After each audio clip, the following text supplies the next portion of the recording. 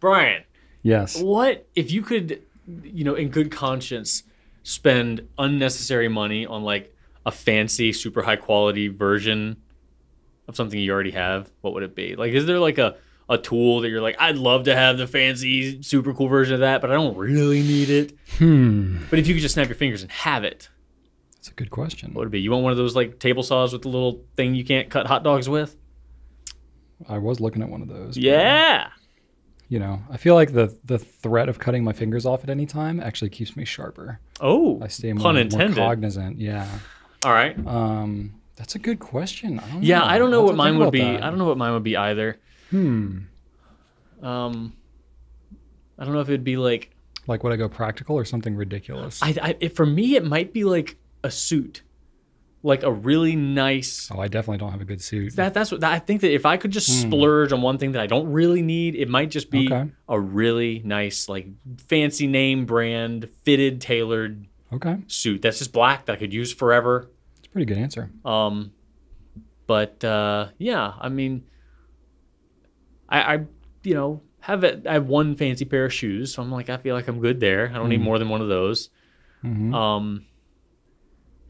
I wouldn't mind a really fancy, like really high quality winter, like Patagonia winter coat that would last me forever. Like those would be like $500 or something like that. Like that'd be a nice thing to splurge on. Snap my fingers and just have. Would never That would be actually good. buy it. Yeah, a good jacket. Yeah, like a. I don't have not like a heavy. I have like a ski jacket that I never wear. That's too much. Unless I'm like actively in Skiing? the snow. Yeah. Like if the kids want to play outside and I'm going to be Yeah. outside for at least an hour, then I'm like, I'll wear my actual jacket. You know what I want to do when I get a sewing machine? What's that? I want to make a poncho.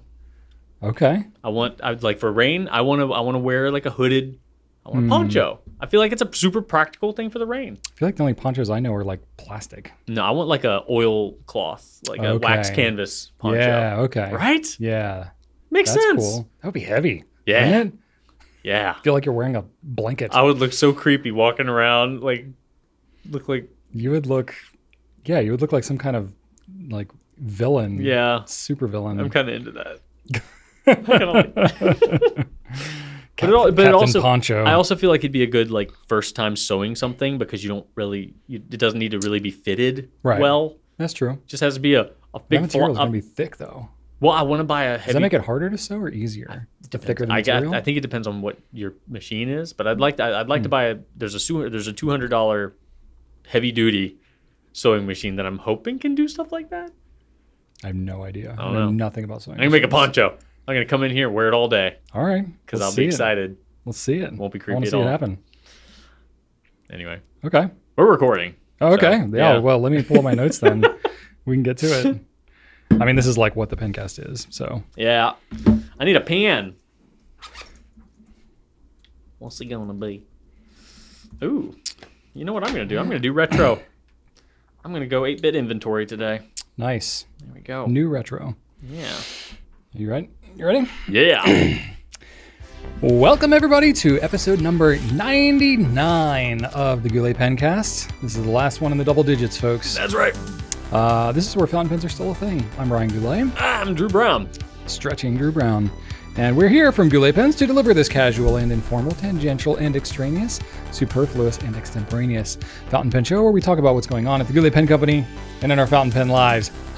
In today's show, we're going to be talking about our favorite wood pens. We're going to talk about the unique things about working at a pen retailer, the Pilot Vanishing Point Limited Edition 60th anniversary, yet to be released. We have some trending products among the Goulet Pens team. So what did the pen people find compelling? Nerds. And then if we could have any pen with a different filling mechanism, then what would that be? So like changing it up, something that doesn't exist. Always like Frankenpenning things in concept. And then we're going to spotlight the new Esterbrook J, Big J, as it's maybe being known. I think that's like a. Is it officially the Big J? I don't think it's officially the Big J. Yeah, I think it's it's just the called, Esterbrook officially J. it's the Model J. The Model J. There you go. And then we've got nonsensical personal gobbledygook as well. So let's see if we can break 2 hours again, shall we? We'll start it off with some feedback. I think the challenge would be not breaking 2 hours, but okay. Indeed. All right. Last time we were talking about eyedropper fillers and how at one point we had decided to not call them eyedropperable anymore. Well, I don't even know officially what to call it. Well, we talked to everybody and got some good ideas. Okay. And our friend Hoyt mentioned barrel filler. The pen is a barrel filler or barrel filled. Okay. This pen can be barrel filled. I absolutely agree with Hoyt. I think that is the best way to describe this pen. If you told someone... So it's more about like what's being filled, right, it's so, not what's doing the filling. It's because it doesn't matter what is doing the filling, because a syringe can do the filling, anything can do the filling. You could pour it right into there if you've got good aim. So you don't need an eyedropper. And, and even then, it's sometimes not even called an eyedropper. But if you say this pen can be barrel filled, you pretty much know what it can do. You don't need to define any terminology there. It's straightforward. It's up front. If I can remember, I'm going to start calling them that. Okay. I appreciate... You're going against like 90 years worth of terminology usage. Well, Brian... just saying. The tree of liberty must be refreshed from time to time with the blood of tyrants. That sounds like it's from something, and I don't know. Oh, it's Jefferson or Patrick Henry. Yeah. Okay. Pretty sure it's Jefferson. Okay. But anyway, it's a pretty severe quote to apply to this.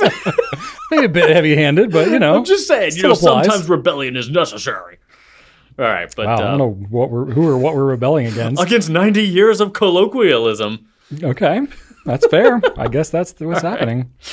Anyway, also Jeffrey says, "Hi guys. So if I get a nib brush and it gets mixed up with the toothbrushes in the bathroom, can it be used as a toothbrush? Might not be the best idea though. If you just cleaned up a feed with some green ink on it, make sure folks keep it somewhere other than the place you scrub your teeth. Seriously though, the pens you showed are quite nice. Thanks. No, Jeffrey, you cannot use it as a toothbrush. If you use a feed brush as a toothbrush, I mean, they're completely different things. Yeah, they're completely different. The bristle mechanics are completely different. Who knows what would happen? We had this specifically designed by feeds. Scientists, engineers, custom made. Yeah, all paleontologists work on this thing, Definitely. And it'd be like, okay, can I use a shoe to, screw in this, bolt on my car? Like, no, it's a completely different thing. Yeah. Totally different. Like, I'm surprised you even made that connection. Like, who in the world would connect a feed brush to a toothbrush? You got quite the imagination there. Quite the imagination. Yeah. Jeffrey. Classic Jeffrey. Yeah. Oh, Jeffrey. That's all right. And then one final one for me. Okay. I got so many Instagram DMs like, dude, you finally got the Goulet toothbrush, and every single one of them I replied with pretty much some iteration of yes, the most advanced piece of fountain pen science, revolutionary technology ever conceived by mankind. That's right. Yes. All right. Sassy says, "Hi Brian, hi Drew. Here's an idea: make an ink that is scented like buttered popcorn." Ooh, wouldn't that be fantastic? Then you would just want buttered popcorn all the time. Well, it's like one of those smells that no matter where you are or how hungry or anything, you smell it and you're like, I now want popcorn. Absolutely. Yeah. Absolutely. Ferris Wheel Press puts a lot of stuff in their inks. I don't know why they couldn't just make buttered popcorn smell like buttered popcorn. Yeah, maybe just put some actual like movie popcorn butter in the ink. And then you would nothing could go wrong. Two things at once. Nothing could go wrong. You would get a more genuine butter popcorn appearance, and it would smell. I mean, well, it'd smell like butter. It wouldn't smell like the popcorn. It's a lubricant. Yeah, it is. I don't know if it would flow through a pen. That would be an interesting experiment. I have no idea. I have some movie theater butter in my home. I could bring really? it in, and we could the liquid pump. Absolutely, kind of stuff? Yeah. That's how I make my popcorn. I didn't know. I mean, I guess it makes sense. Yeah, well, I buy a jar of just kernels. I pop them in a pan on the stove, and then after I'm done, pan.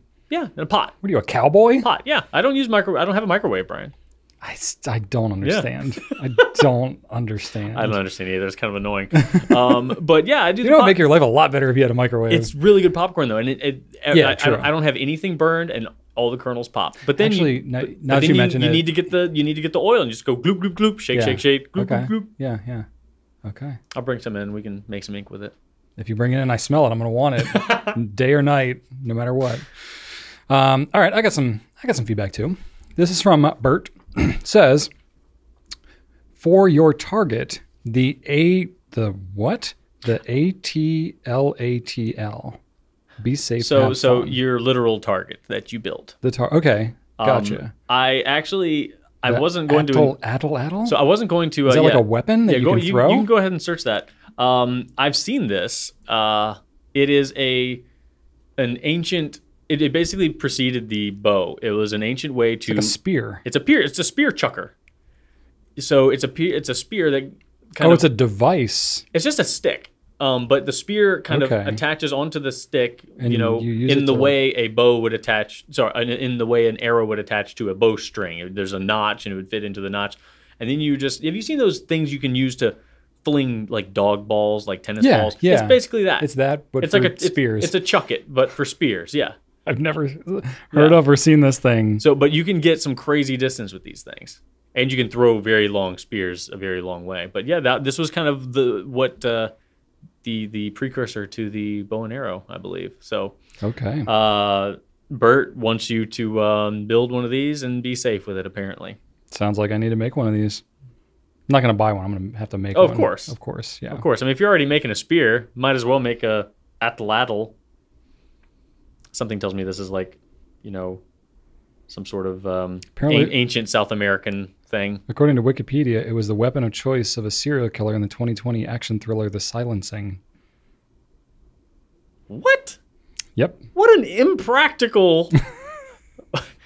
What? I don't know. That's like... All right. I don't know. Interesting. Okay. Learn something new every day. Thank you, Bert. Atlatl. Appreciate that. All right, let's see what else we got. Spider Wrangler says, kind of surprised Brian holds to Cliff Bar dates as expiration. He seems much more of a best buy is just a suggestion type. Well, that is very true. But if it's like a year or more and it's been... So you do have a limit. Like crumpled up in my bottom of my backpack and like not particularly cared for or controlled or whatever. Yeah. I don't know if I actually threw How does it make you feel that you have a, that Spider Wrangler just immediately felt like Brian's probably a... It seems like I'm a... How does that make you feel like that's the outward projection that you get out there? I mean, I'll give it the smell test, right? Yeah, right. So it's like if there's some yogurt or something like that. Oh, yes. It's like past its expiration, I'll like open it up and smell it and I'm like, oh, it smells normal. I mean, yogurt's already mold, right? Fine. So it's already cultured. So yeah, I'm definitely... Yeah, I guess technically if I wanted to like, do that, I could do that with a Cliff Bar. That's probably why I left them in my backpack so long. It was like, oh, well, they're like as an emergency. It's just a Cliff Bar. Reserve, Right. If I get stranded on the side of the road, I'm not going to worry about an expiration date. That's I'm just going to eat whatever I have. That's very true. Yep. All right. Fair enough. Then the Robbie says, I love that the turkey hammock appears at the end of the pencast. My first thought when you mentioned The Office was that Dwight had better be the tool pen or you would have missed a great opportunity. Way to nail that one. I felt good about that one. I agree. That was spot on. Also, the pilot varsity for Stanley was the most perfect of all of them. Bare minimum. Thank you. That's right. Bare minimum. Phoning it in. Yep. I mean, the varsity is a good pen. It is. And Stanley gets a job. He's a fine salesman, apparently. Absolutely. So he does what he is required to do. Nothing more. Yeah. And that's the varsity. Yep. Pretzel Day. It's Varsity's favorite day. Oh, yeah, very much so. Cool. All right, let's talk about some new stuff, shall we? All right, well, first thing we got to talk about is the Visconti Homo Sapiens Earth Origins fountain pen. Now, these are Brooks resins, so they look awesome. Let's be real. We have two pens, water and earth. They look lovely. Amazing. It's literally the bullet point you wrote for me. It's just lovely. You have to say it. It is lovely. They are both lovely. Absolutely stunning. Separately, together, any combination. When we got the samples of these pens, we all just immediately said, yep. We're just like, yep. Like there was no debating, no questioning, didn't ask the price. We're just like, these need to happen. I mean, to be fair, pretty much most resin Homo sapiens, I'm like, yeah. That's true. This kind of works for me. Yeah, that's true. Which is interesting because the volcanic resin is like such their iconic thing. And I do love that material.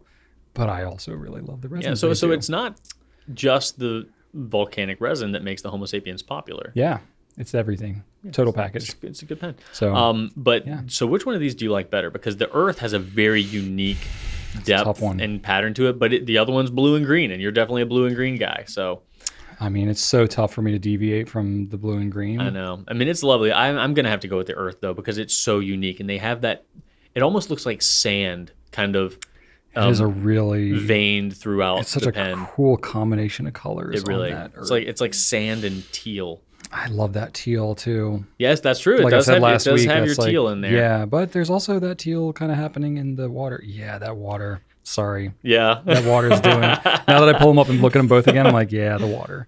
But just by a little bit. Yeah. The other ones are really cool. Absolutely gorgeous. There's not going to be many of these either. So definitely check them out if they're still here by the time this Dang, these look awesome. airs. Gosh. Now these are not going to be like translucent No. like some other resins they've had in the past.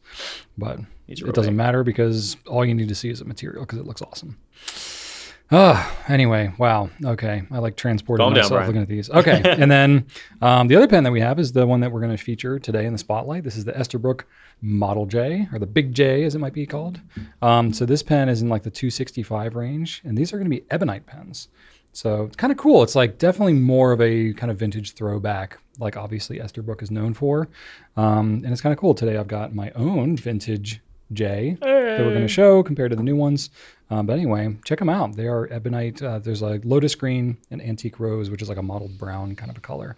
So yeah, pretty cool. And ebonite's it's not a material you see so often in pens these days. Nope. Or hard rubber, as it's been known to be called as well. Anyway, that's all I got. What about you, Drew? Ferris wheel press inks. You know, Okay. they happen. Surprising. Surprise, They, surprise. So rarely come out with new inks. And they're doing kind of a formula at this point where they're releasing a fairy tales color and then a standard edition color. So they did that again. The fairy tales color in this case is called Poison Envy. And it is lovely. Compelling. It is very, very pretty. So it's a purple ink, and then it has green shimmer. It's like green and pink shimmer. So it's like dual shimmer. So it's a very, very pretty color. So this is the Fairy Tales bottle. So it's going to be the smaller 20 mil for $20. So there's that. And then a, comparably subdued color. Magnificent, majestic, Majestic maple syrup. And that is a light brown with some shimmer. Let's see, champagne shimmer is what they're saying this is. Okay. A natural wood tone brown with hints of champagne shimmer. Just like you find in nature, all those logs that Champagne have shimmer in them. Yeah. So How do you feel about this as a brown it's too light for me personally. Really? Yeah. Okay. A little too light. It needs to be a little more this is like one step below Robert Oster Cafe Crema, which is one of my favorites. Okay. But it is very nice. I personally wouldn't call it syrup because in my mind syrup is a little bit darker. I would probably I would call it something like a lighter wood because that is what it reminds me of. It does remind me of like a very light colored wood. But then maybe maple wood is what I should be. Maple wood is lighter in color. Yeah. So if they just called it maple without the syrup, I think that would be a little bit more. Yeah, I could definitely. Yeah, I see what you're saying. It's because it's like a tan beige kind of color. Yeah. But maybe, I don't know, maybe if there's a lot of But I've never used shimmer. a light brown like that with shimmer. So that kind of makes me curious. Yeah, that is interesting. So we'll I'm just see. looking at- But poison, they definitely fit within their. it needs like for me for it to feel more like maple syrup as you would know it is got to be more yellow. I think that's what's missing. A little bit more darker, a little more ambery. yellow. Yeah, more amber. That's what. Yeah. But I mean, it's very nice looking color. Honestly, it looks more like maple wood color Yeah. than anything. But So there we have it. Okay. Some new There you go. stuff. You heard it here. Drew doesn't like it. Being the brown person that he is, thinks it's the worst brown that he's ever seen. In the top Yeah, couples. you've spoken. Can't take it back. You know, if you want to talk more about wood, stay tuned to the Q&A section Oh, of good today's segue. Pencast. Good segue. 'Cause Which we're is happening Gonna do that right now. right now. All right, Drew. All right, Brian, you ready for this one? Are you ready for this one? Because God. I read this question wrong twice. Oh, God. Before I actually Oh, my God. comprehended in my brain what the question I think that truly was. I think that sometimes you see a question and you just make I it. see what I want to Yes, see. Yeah, yes. very much so. 100%. Very much so. Okay, so anyway. Yep. Tani Matsutani. Tani Masutani. There you go. Tani Masutani? Tani Masu Tani? Some variation of that. Asks us, or in Brian's case, him, tell us about wood pens. Do you have a favorite? And because I'm a glutton for punishment, I went ahead and assigned this one to Brian. So when because he has feelings about wood. When I first read this question, I pretty much ignored the pens part. You think they were just saying, please, Brian, like, talk about wood for an hour? Yeah, basically. Basically. I very much interpreted this as tell us about wood pens. Do you have a favorite? And I was like, I got some favorite. And I literally like wrote out my notes. You saw like of some my like favorite woods. So you saw some like heavily redacted version. It just says, tell us about wood and favorite. And I was literally thinking just, of like furniture and like all kind of stuff. And then I reread it and I was like, tell us about wood pens. Oh, okay, wood pens. So I need to talk about my favorite woods that I used in pens. That's why most of this is grayed out. Yeah. Because this is stuff that I literally thought through the whole question and then I reread the question. I was like, oh, this isn't a question about just which random woods I happen to like. It's like, oh, it's about wood pens. And then I reread it again and it was like, tell us about wood pens. Do you have a favorite? Like pen that just happens to be made of wood. Yeah. And then I was like, oh, okay. Nice. So I'm not just talking about the woods I like that could be used in pen form. Probably not. But like actual, like commercially made and sold ones that pens. We might have had for sale. And I was like, oh, this is a much shorter answer than what I originally came up with. Okay, yeah. So anyway, that's where my mind complicated. Went. No, it's not complicated. Okay. No, but this is deep dive bait right here. I could go off a cliff on this question. Even as the question is in reality? However I choose to interpret it, which is always, it's okay. It's like Cliff Bar dates, it's just like, open to interpretation. It's a suggestion. You just throw a bunch of words together and I'll pick the words that I like and I'll answer the question whatever way most interesting to me. You're remarkably self-aware, Mr. Goulet. Thank you. Mm-hmm. Well, after 99 of these, you kind of just stop giving a care and so you just go for it. I'm just kidding. So anyway, this is deep dive bait. I will not go onto a diatribe about all the different woods that I like and why, but I will talk about the wooden pens that I've seen / like.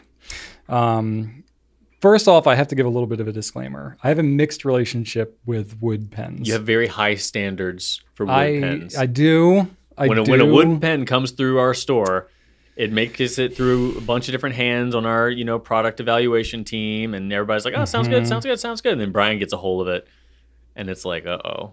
And I'm like, "What is this? It's like oak. It's like, is this English oak or is this French oak or is this where'd it come from? Red oak or whatever?" And I'm like, I start asking, and he's just like, our suppliers are just like, "Oh my gosh, what the heck?" I'm asking way more questions than they want to be asked. No, so. To be fair, I have a different opinion on wood pens than most because I started out before I even knew fountain pens making pens out of wood. So that was literally like what I was doing full time. Didn't make any money at it, but that's what I was doing with my time, was making pens out of wood. I will just have kind of a hot take here, which is contradictory to my love of wood and wood pens. Wood's just not a great material for pens. It really is just not. Like it's just not the ideal material, which is why you don't see a lot of them. Not that it can't be used, not that it isn't beautiful, but it is just not at all a practical material to be used on a pen. Because wood in and of itself is not strong enough to be used on a pen. It's not durable enough.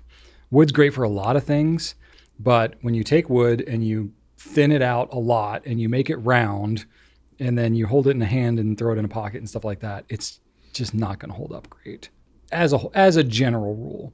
So in order to make wood more durable, you have to do a lot of other things to it. Like you have to have metal parts that are, like metal tubes and stuff like that are inserted into the wood to give it strength and rigidity. And then the wood and the metal can expand and contract at different rates. So then if you have extreme temperatures and stuff like that, you can get cracking and you can get all kinds of other things. So then certain woods, you either have to be really careful about how you make them and the grain pattern you use, or you have to stabilize them with some sort of resin and put a finish on them. And wood's very absorbent, so it can stain really easily with ink. There's just all kinds of things working against you when you make a pen out of wood. So it's just one of those things that there's all kinds of luxury items that are made out of things that are just not appropriate materials for that thing. But that makes it special and unique, and it's got a lot of cachet and stuff like that. So that's kind of where most wood pens fall into. It's not the most practical When you choice. use anything organic, you're getting a lot of variables with it. Yeah, that's kind of it. That's kind of it. It's sort of like if you like, that's why you don't put carpet in your bathroom. Like it's just, you're just asking for a lot of trouble, right? You could do it, but it's going to come with some You certainly can, but considerations. it's going to be higher maintenance. You're going to have to be a lot more cautious, and it's much more likely to get ruined. Have you ever been in someone's house that has had carpeted kitchens? I have a couple times. I don't have been in a house that has carpeted kitchen. I have a couple times. It's always quite shocking. My grandfather, in the house that my dad grew up in, he had carpeted the walls of their bathroom. What? Yeah, he was not a one for style, and it was like 70s like green shag carpet. Oh like my it wasn't God. good-looking carpet. My summation is that he somehow like acquired some like leftover carpet. Wow. And it was the most economical like way to cover the wall, because that sounds like something my grandfather would have done. That sounds like a French Canadian, lived in Connecticut, Yankee mentality. I mean, at sometimes, I hear about your dad, and your dad seems like a more extreme version of you, and this guy seems like a more extreme version of your dad. I think my dad is like super watered down compared to what my grandfather was. Right, so that's my thing. It's like if you're a slightly watered down version of your dad, and your dad's a certain, somewhat watered down version of shag carpet bathroom wall man, like at what point in the Goulet family tree was there just an absolute lunatic that just bought all the things he could buy and applied them to absolutely everything he could apply them to? It's probably most of my lineage, honestly. I want to meet that man. I want a movie about that guy. My family is all like the French Canadian. Like they came over to New Canada in the mid 1600s. There's like, yeah, what the heck? I'll go over there. Yeah. Think of the kind of person that would do that. Just voluntarily go to this new world and then just like friggin' figure it out for 400 years. That's kind of amazing. And then eventually came down to America. Then I'm here. But like all like the, early adopter curiosity, let's slap something together. No, I can do it myself mentality. I think that's throughout my whole lineage. I know. It's literally it's in my genes. I want there to be like a movie about colonial Goulet man and like all the adventures he gets into. Be like, no, I can do that. I don't need to buy one of those. Yeah. Not how entertaining that would be to watch, but it's kind of my life. I could come up with something. I'll workshop it. Fair enough. What was the question about? Oh yeah, wood pens. Wood. Okay, not the best material. So what did I say? Strength and durability, stain, movement of wood, ambient weather, temperature, all these kind of things.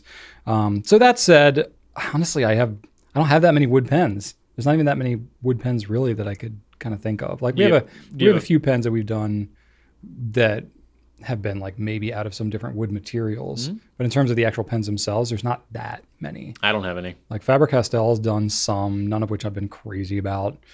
You know what wood I really did like? We haven't sold this in a very long time, but the Lamy Accent. Remember that? Yeah. Where it's got like this grip, non-matching grip. That's slightly bulgy. That's slightly bulgy. Ugh, I hate it. Just enough to really accent how steep the step is down to the nib. Mm-hmm. That pen. But they had one called Briarwood. Brilliant Briarwood, if I recall. Brilliant. That's right. Yeah. It was brilliant. But it was like a kind of a burly, grainy kind of wood. And I was like, that's probably the nicest looking wood I've seen on a pen in a long time. Nice. Since I made pens. But the two that I have that I think I like the most is of course, Delta Amalfi.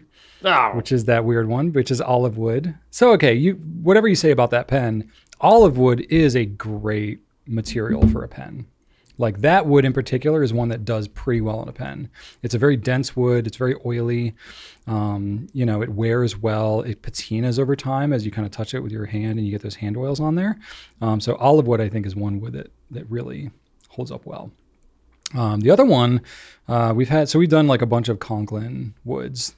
There's been several They've pens. Definitely done more than most companies. Yes, they've leaned into that, which is cool. And I think that's good. But, it's wood pens. And those ones have been like more kind of solid wood throughout. Mm-hmm. But the one I liked the most was the Conklin All-American. They did a rosewood. And it's the deep, rich, you know, kind of Yeah. wood. So it's like a darker wood. I mean, we've done other ones like walnut and stuff like that, but like this is an even deeper, richer. I don't think they did very many of it. It was like a limited edition of, I think, 398. Oh, wow. But I have one of those, and I really like that wood. And it's Nice. like you basically have the clip, and then you have the grip of the pen with the nib that are, you know, not wood. But the whole rest of the body of the pen is just continuous wood. So you don't have like center band and finial and all that kind of stuff. And just construction wise, that's a better way to do it out of wood, because you're not dealing with as many dissimilar materials that can like Fewer variables. yeah, fewer variables and stuff like that. But then it's just, you know, you just get to see more of that kind of continuous wood. So that one is probably one of my favorites, aside from the pens that I used to make, because I could pick whatever woods I liked. Yeah. The pens sucked, but the wood was amazing out of those. And that's where I'm going to cut myself off on this question. I could go on and on about which woods would make good pens, I will say, but I'm not going to. one pen that I had to look it up because I wanted to say it properly. The Sailor Kabazaiku pen. Okay, yes. That I is forgot a about that one. stunningly I forgot about beautiful pen. That one's interesting. That one's made out of the bark. Yeah. But it's like cherry bark, right? It is, but I think it's got to be like stabilized. Oh, it's or out of stock. infused with some kind of resin. Look, I wonder if we're getting any more in. That's a Yeah, good cherry question. bark. Yeah. So that one is like, I like that one, and it's very interesting. It's so pretty. It is pretty. But that Why, one. why does it sound like you have an asterisk next to your comments, Brian? You Because like that it's- one, but well, the bark is less stable. So like But it's they've obviously beautiful. done a bunch of stuff to it, and it's like a matte finish. I don't know. I do like that gorgeous. one. I do like It's it. so pretty. I do like it. I'm I glad- have one of those. You do? Yeah, I kind of forgot about it. Oh, good. So yeah, glad- add that one to my list too. I like that one. It's lot. a stunner. Well, and it's It really Sailor is. too, so like the quality Yeah. of it. Like the Continental American is good, but it's not, you know, like the nib and stuff. It writes well, but it's not the same as All right, the because we Sailor. haven't spent enough time on this topic, I'm going to ask you if you could. I'm guessing if you could have. I know that Amboina Burl is your favorite wood. It is. If yes. you could have an Amboina Burl pen of any existing pen model, what pen model would you create out of your Amboina Burl Oh wood? boy, that's a tough question. Because you could go with like what's the biggest, most freaking gigantic pen you could get your hands like on. a You wanted Sailor like a King of Pens, or type like of a a thing. Emperor. Would you just want a freaking log with a Namiki nib on it, or would that you want would- something with a little bit more? Yeah, Emperor would be pretty amazing. That's a baseball bat. Yeah, that wood just looks more amazing the more of it you see. So you're gonna go with a big pen? I think it would go with Emperor. Yeah. Yep. Yeah, I honestly. was joking. No, I'm not joking. I'm not joking at all. That would look amazing. And to be clear, like Amboina Burl, I actually researched this a little bit. Amboina is not like one wood type. Mm-hmm. It's kind of like a class of woods. Burl is like when you have like a wart or a tumor Yeah. or like some kind of growth, but you get this intense swirly grain. But Amboina, it's basically like a class of woods that are in the Pterocarpus genus, if you're familiar with that. You know, in case you're confusing it with any other genus Pterocarpus. that might be out there. So sometimes I'm just like Nara or Burma Paduk, but it could be a couple of different trees that are kind of in that whatever realm, but it's very expensive wood. They like But we're just snapping. This is just a hypothetical. We're just snapping our fingers, you know. But you're going with I the would do that. most gigantic pen you can think of. yes, Okay. yes, All especially right. because like that pen, I don't know, it like fits the like natural vibe. I think of Namiki pens and they're like much more kind of close to nature, and you get the a Urushi lacquer over top of that Amboina Burl. All right. There you go. You got your dream pen. Yep. Yeah, it's hitting the right spots there. Plus that All right. that freaking gigantic nib. Oh yeah. Yeah, I would do that. Okay. Except it's on the nib, I want an imprint of like a tree or something. That would be pretty sweet. A tree imprint would look pretty cool. Yeah, right? Yeah. Yeah. I'm thinking Yeah. like Lord of the Rings Tree of Gondor, but you know, I think you I'm could thinking more of like a real tree. like a fluffy tree or a bear tree. That would be the I question. think a bear tree would like, you know, come across more in an engraving. But Okay. you can go fluffy. go Might just either look way. like I I broccoli. won't be picky. I'll take either one. That's true. Okay. All right. Let's make it out of Amboina Burl. Two-tone Amboina Burl. You got to have a lot of sapwood in there. Of course. Just very high contrast. It would look amazing. Definitely. Whew. Yes. That. Let's do that. Okay. I got a question for you, Drew. Yes. From Hill Ari. There's like 7 underscores there in the middle. Oh yeah. What's something unique to working at a pen company?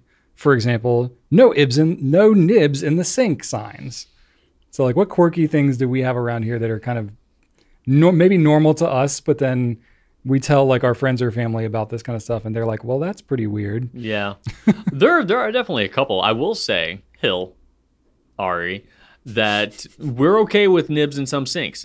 We do have a pen cleaning pair of sinks that are dedicated to pen cleaning, and that's where all of our cleaning supplies are: bulb syringes, multitudinous hand cleansing supplies. Yes. But we have, very fine mesh drain protectors on those, so we can still do what we need to do, and nothing is going to go down the sink. And if it does, we can access the P traps. We'll be fine. Those are probably the only sinks that would be allowed to, have nibs loose in if you had to. I wouldn't recommend it on the other sinks. Yeah, no, definitely wouldn't recommend it. But yeah, we have thought about that.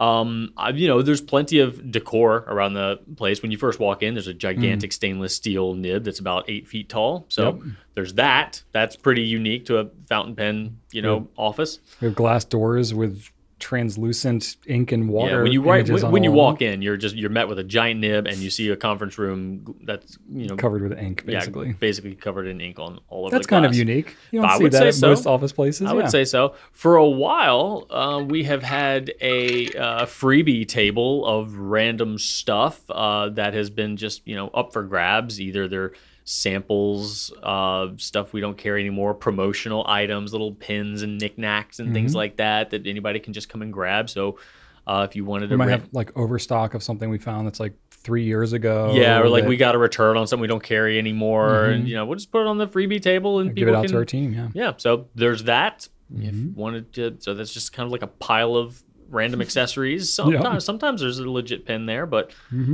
that's always a fixture in our meeting area. There's obviously lots of pen photography all around the office, lots of very large prints of fountain pens. One, my favorite, is actually an image of a fountain pen that actually has real ink splattered all over it. That's right. From our ink sampling room. And there was a bit of a mishap one day, and it added quite a bit of charm to an already charming image. So we kept it up. It's still there. It's splattered with black ink, and it makes a little bit of a statement. So that definitely is there. I'd say that's probably the most unique, like, random thing that would only be seen at a fountain pen retailer's office. A big picture of a fountain pen with actual fountain pen ink just splattered all over it. Yeah. So that's probably my number one pick. If I had to pick one, that's the one that's coming to mind. It's pretty good. When Brian and Rachel had this place all fixed up, because it was an empty, bare, sad skeleton of a warehouse / office building when we moved in, or before we moved in, they elected to carpet everything using carpet squares so that they could be easily replaced in the event that some sort of inky mishap occurred. And as of right now, I don't think we've had to do that yet. We haven't had to replace anything. We've been yet. Cleaning. We've cleaned, but I don't know. Clean the carpets on a regular basis. There are ones we probably could replace because there's some ink. It's more like if there was actual damage to the tiles. Yeah. That we would do. Yeah. So there's definitely some inky messes. Wouldn't be terrible, but we have that versatility, so we were ready for the inky messes and damage. That's right. And then a couple more that Brian wrote down here, and I'll let you cover. Yeah. Well, you mentioned the pen cleaning station. That is one thing that I always kind of point out to visitors is like... pretty unique. I don't know. Yeah. When we were having the building kind of renovated, constructed, whatever, our contractor was like, you're doing a what now? Yeah. We were like, we need a pen cleaning station. They're like, this is literally the only one we have ever made and probably will ever make. And I was like, darn tootin'. Probably. That's what we're doing. Yeah, and like everything in that pen cleaning station, basically. Ultrasonic cleaner, all that kind of stuff. Just like a lot of weird stuff there for cleaning pens. I said it's not unusual for syringes to just be laying around everywhere around the office. That's something that might freak somebody else out. Probably unusual for most office spaces. Yeah. They're blunt tip. These are ink syringes. They're blunt tip, but they're kind of just like on most desks. Most places around here, you're gonna see just syringes laying around, and it's not weird. And then just Drew kind of mentioned just lots of ink stains on the floor, carpets, walls, artwork, hands, you name it, clothes sometimes, because we're just messing with pens all the time. And another thing is we have padded warehouse floors. Oh, yeah. So this is kind of unique, because we sell a lot of basically small items. We don't have to have like forklifts and stuff like that. So we it's basically just walking around. We don't even really use ladders very much. Like we try to keep everything within reaching distance. Yeah. So that right there from most companies is kind of weird because most people sell bigger stuff and you have to have equipment and stuff to move it all around. But we, it's kind of nice. We don't have to do all that. It's good for feet too. It's good for feet. It's definitely great for comfort.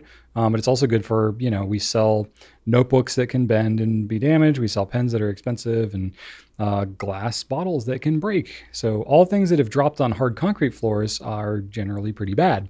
So it's also a bonus to have the floors padded so that we don't damage any products that we might happen to drop. So yeah, that's a pretty interesting thing that usually people come and visit here are like, oh, this is like a really comfortable warehouse because like we have really good lighting. We have some warehouse doors we replace with ones that have windows for natural light. Heated and air conditioned. It's heated and air conditioned, yeah, and padded floors. It's like, yeah, this is pretty great for a warehouse setup. So yeah, that's all kind of weird stuff that we do. I think that just about covers it. I don't know. It's hard for me to. We're so accustomed to it. Yeah, I don't even it's know hard what for me to walk in and not feel like everything is totally normal. Yeah, because it's this is I think by far the longest job you and I have ever had. So oh yeah, for sure. I think a lot of the like lingo that we throw around too, just product names and shorthand things that we just use to talk, that's pretty specific and kind of weird. And every now and then we'll either be on Slack typing something out or we'll just say something in a meeting and I'm like, that's just a really strange sentence if you take yourself out of the context of this place. I can't think of a specific example that comes to mind. It happens daily, though. But yeah, for sure. Just combinations of things. Not even innuendo necessarily, though. Certainly, there's a lot of. Yeah, I will say the most impressive thing is at some point not laughing at all of the innuendo that still happens. Still happens every now and then, but you do get used to it eventually. Yeah, it takes years. Yeah, but yeah. There you go. Good question. All right. Next one. Next one comes to us from Unapologetic Leah. And I just asked, hey, what should we talk about? And Leah says we should talk about the anniversary edition of the Pilot Vanishing Point. So they just announced what the 2023 annual edition of the VP is going to look like. And figured we could talk about that and maybe talk about just annual editions in general. What do you think about the new pen, Brian? I haven't seen it in person yet. Right. I've only seen pictures. Correct. I think it's not releasing until October. So, but at least from looking at the picture, I can tell it's going to be a very intense looking color, like kind of shimmery. They've done some finishes like that before. Bright red. Bright red, yeah. They did a red pen last year. But this one's got matte black hardware. I do like that. The black and red thing is cool. I dig that. Cool. I like that better than the red and silver. Not that there's anything wrong with that, but the red seems like a brighter, more intense red because last year's was the coral red. Yeah, and it wasn't really coral. It was definitely more red than coral. Yeah. So it did surprise me that they picked another shade of red. Yeah, a little bit, but this is an anniversary one, so I think they kind of just went out of. They weren't really worried about what they did in the last couple of years. It was just like, what is meaningful, and there might be more to the story of the red. Yeah, no, there's a whole press release that talks about the meaning behind the red and the black motif that they chose. So there's definitely meaning there for sure. Yeah, thoughtful. I don't remember what that meaning is exactly, but even I remember bits and pieces, but I'm not going to risk repeating it because I'm too ignorant. So with these special pens, they always do whatever the year is. That's how many of the pens they make. So they're going to be 2023 of these, and they engrave the number on the center band of these pens too, which is pretty cool. And they always do like a special gift box, gift packaging and stuff. That's part of why these ones cost a little more, is because they have some of these extra touches, and they're meant to be, a little more collectible. Like these are probably not the pens that you're going to want to use as like your everyday carry pens, though you certainly could. I remember when they did the 50th anniversary pen, we were selling Pilot at that point. It's like, wow, I remember now. Which one was that? That one was a wood pen. Oh yeah. So it was, but it was like wood. It was a light wood, and it's like barely had a finish on it. So it was physically very light too. I remember. It was, yeah. I mean, I thought it was an attractive pen, but that was very different. It was like, oh, it's a totally different material. I don't think they've done a non-metal pen since then either. So 50 is a big anniversary. So this one's not as wild, but I don't know. I dig the red. I'm not a huge red pen guy. No, but red and black is cool. It does look like good. Red in general doesn't really do it for me, but red and black, it's like, oh, It's like Darth Maul kind of a look. Yeah, she definitely has some Sith vibes. Yeah, strong Sith vibes. Yeah, so I don't know. I've been basically, ever since we started selling Vanishing Points, I've been keeping one of every There you go. special edition. Do you have a every white and black one? A white and black one. Oh, like that's not like a special edition. No. It's just the regular. I don't know that I kept one of Because those. if you have one of those with this pen, you've got the makings of the Empire. Hey, now you're talking. That's how I think. Food for thought right there. Yeah, so we've had some other cool looking ones. The Coral Red was last year. That one was okay. It wasn't my favorite. Black Ice 2021. That one was cool. I love the ombre kind of colored ones. The Link Black from 2020. There's a lot going on in 2020, so that one got overlooked a little bit. It did. But, 2019 Tropical Turquoise. That one I liked. It's turquoise. It's close to blue. 2018 Crossed Lines. Yeah.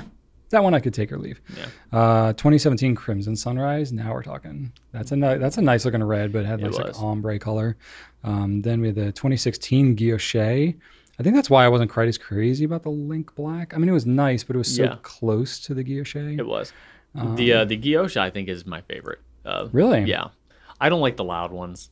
Really? No, I don't. I see. I do like the loud ones. It's just, I really not a.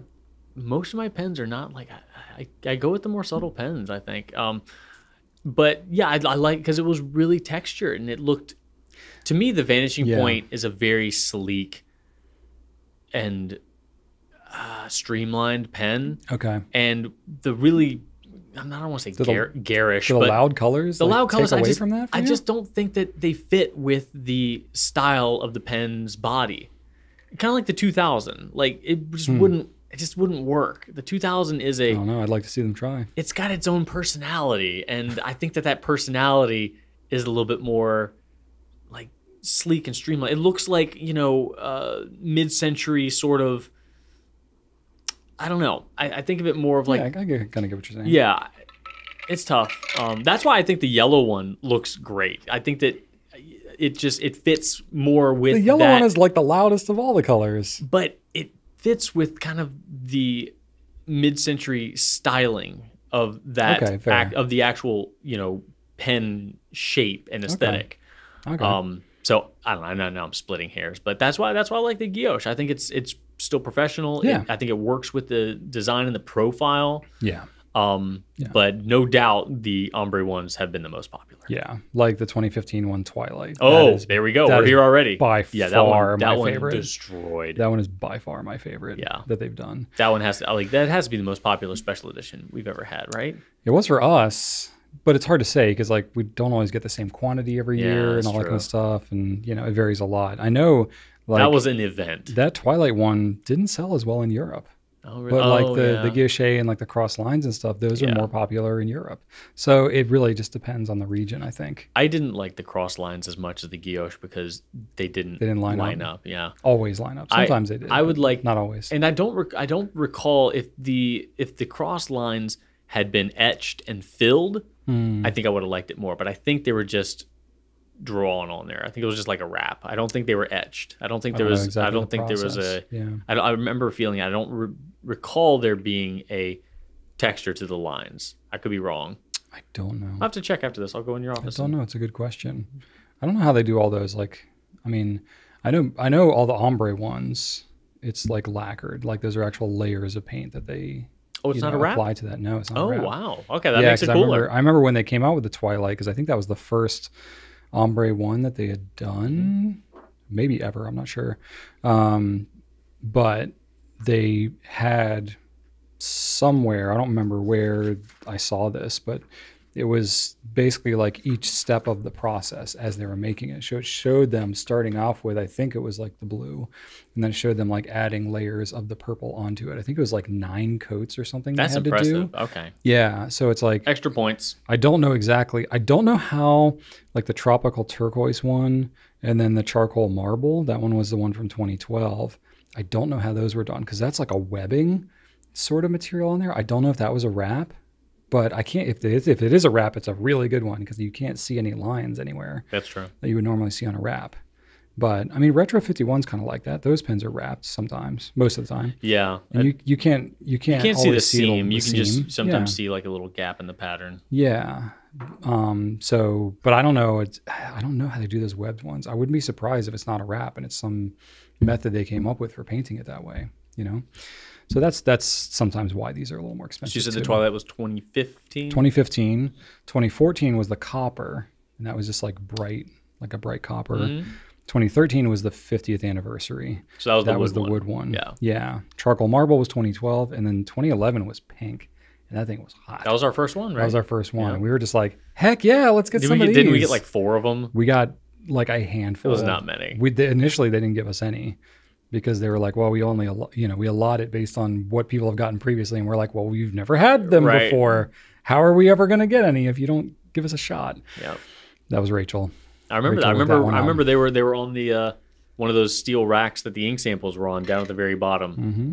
Yeah. I remember that. And we kept one of them too. So we might have gotten a couple more, but it was like very, very few of them. Nice. That was like our foot in the door. And then it was like, okay, we'll keep doing this thing. So, and there were others before that too. That was just like, I will say, like to tease everybody, if you're curious about the ones that came prior to 2011, we actually have them featured on our blog. If you didn't know we had a blog, we do. If you haven't been there in a number of years, go check it out because it has been completely given a facelift and it looks a lot better. It's much more easy to navigate. And on there, right at the front page, if you go to the very bottom of our website, there's a blog button. Click on that. There will be a link that will take you to something called Special Edition History, where you can see not only the Special Edition history of the Vanishing Point and check out pre-2011 editions, but you can see ones from the Edison Nouveau Premiere.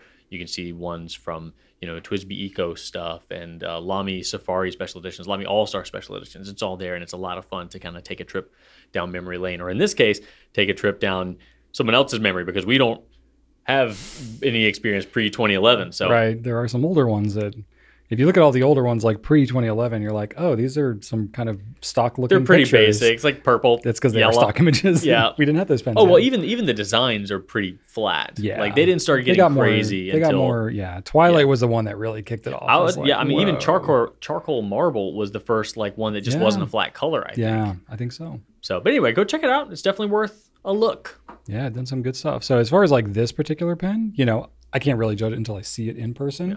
But I think from looking at the pictures, it's going to look impressive in person.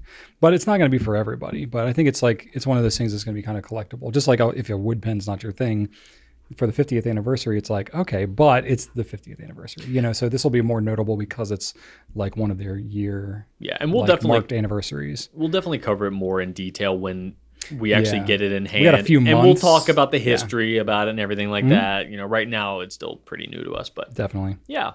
Cool. There we go. All right. This question is from Awful Gold.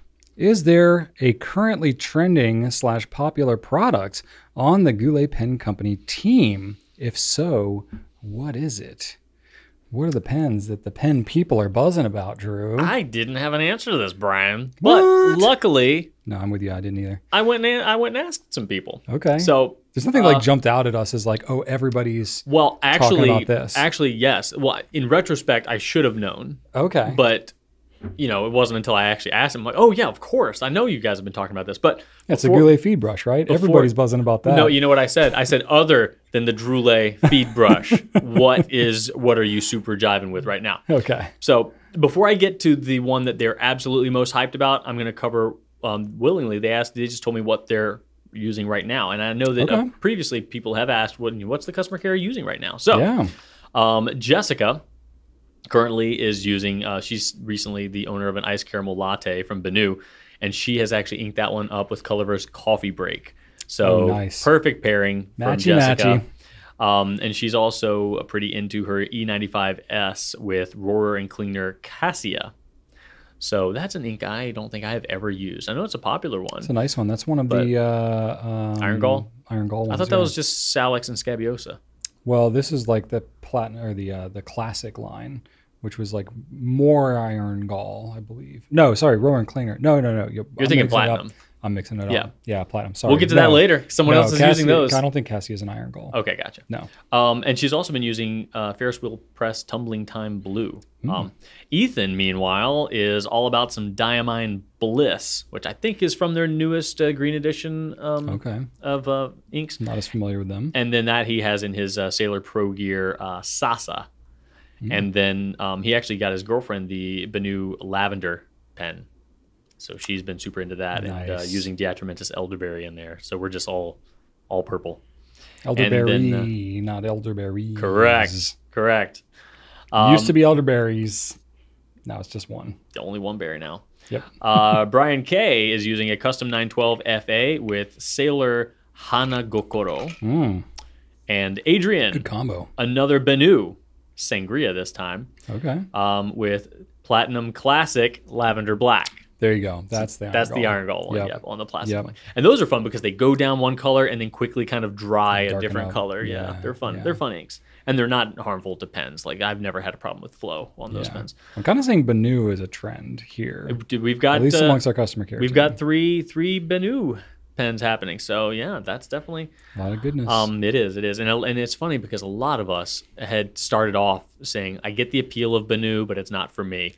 And eventually it gets you. Eventually you become a Benu owner because like Retro 51, eventually one comes along because they've just come out with so many, the variety is staggering. And they're so unique. Eventually they're going to get one that hits your bullseye. Yeah. You know, it's either going to be so far outside your bullseye you could not care less, or it's going to be directly in the middle. And you're going to be like, well, darn it, I have to buy it now. Yeah. But the thing that they're most excited about, and the thing that is absolutely on the top of everybody's mind, is a new ink brand, actually. And I talked to Rachel about this. We can talk about it because she's putting it on the website on Wednesday. So we're all good. Cool. But we are going to be carrying Wearing Gull inks. And that's cool. That's exciting. They're coming from South Korea.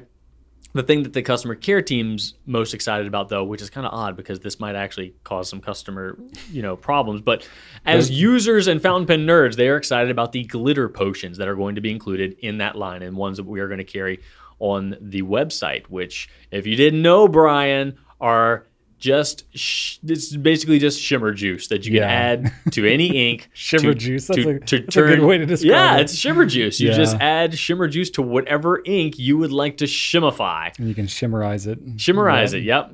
Shimmerferate it. It's like the glitterator. The glitterator. Remember that from the 90s? No. It was just you and your brother. You didn't have a sister. No. So I was more familiar with the glitterator. Yeah. There's a whole song to Glitterator. The glitterator. Glitter it a lot. Glitter it cool. Glitter it hot. Oh my. Yeah. Is that like a bedazzler? Kind of. Yeah. But it was basically like you would put objects into this like little tumbler. You'd like basically kind of spray like some glue or something on it. Oh my God. And you would just tumble it with glitter and it just put glitter all over whatever thing you wanted to do. Oh my God. Yeah. So you add glitter to literally everything in your life. Oh, wow. I bet that wasn't messy at all. As a parent, I'm just like, oh my gosh, I would never want to buy that for my kids. Oh, geez, no. Oh, yeah. Ellie loves glitter. She wants to put glitter everywhere. Yeah. I currently have glitter on my car, like the seats on my car that I can't remove.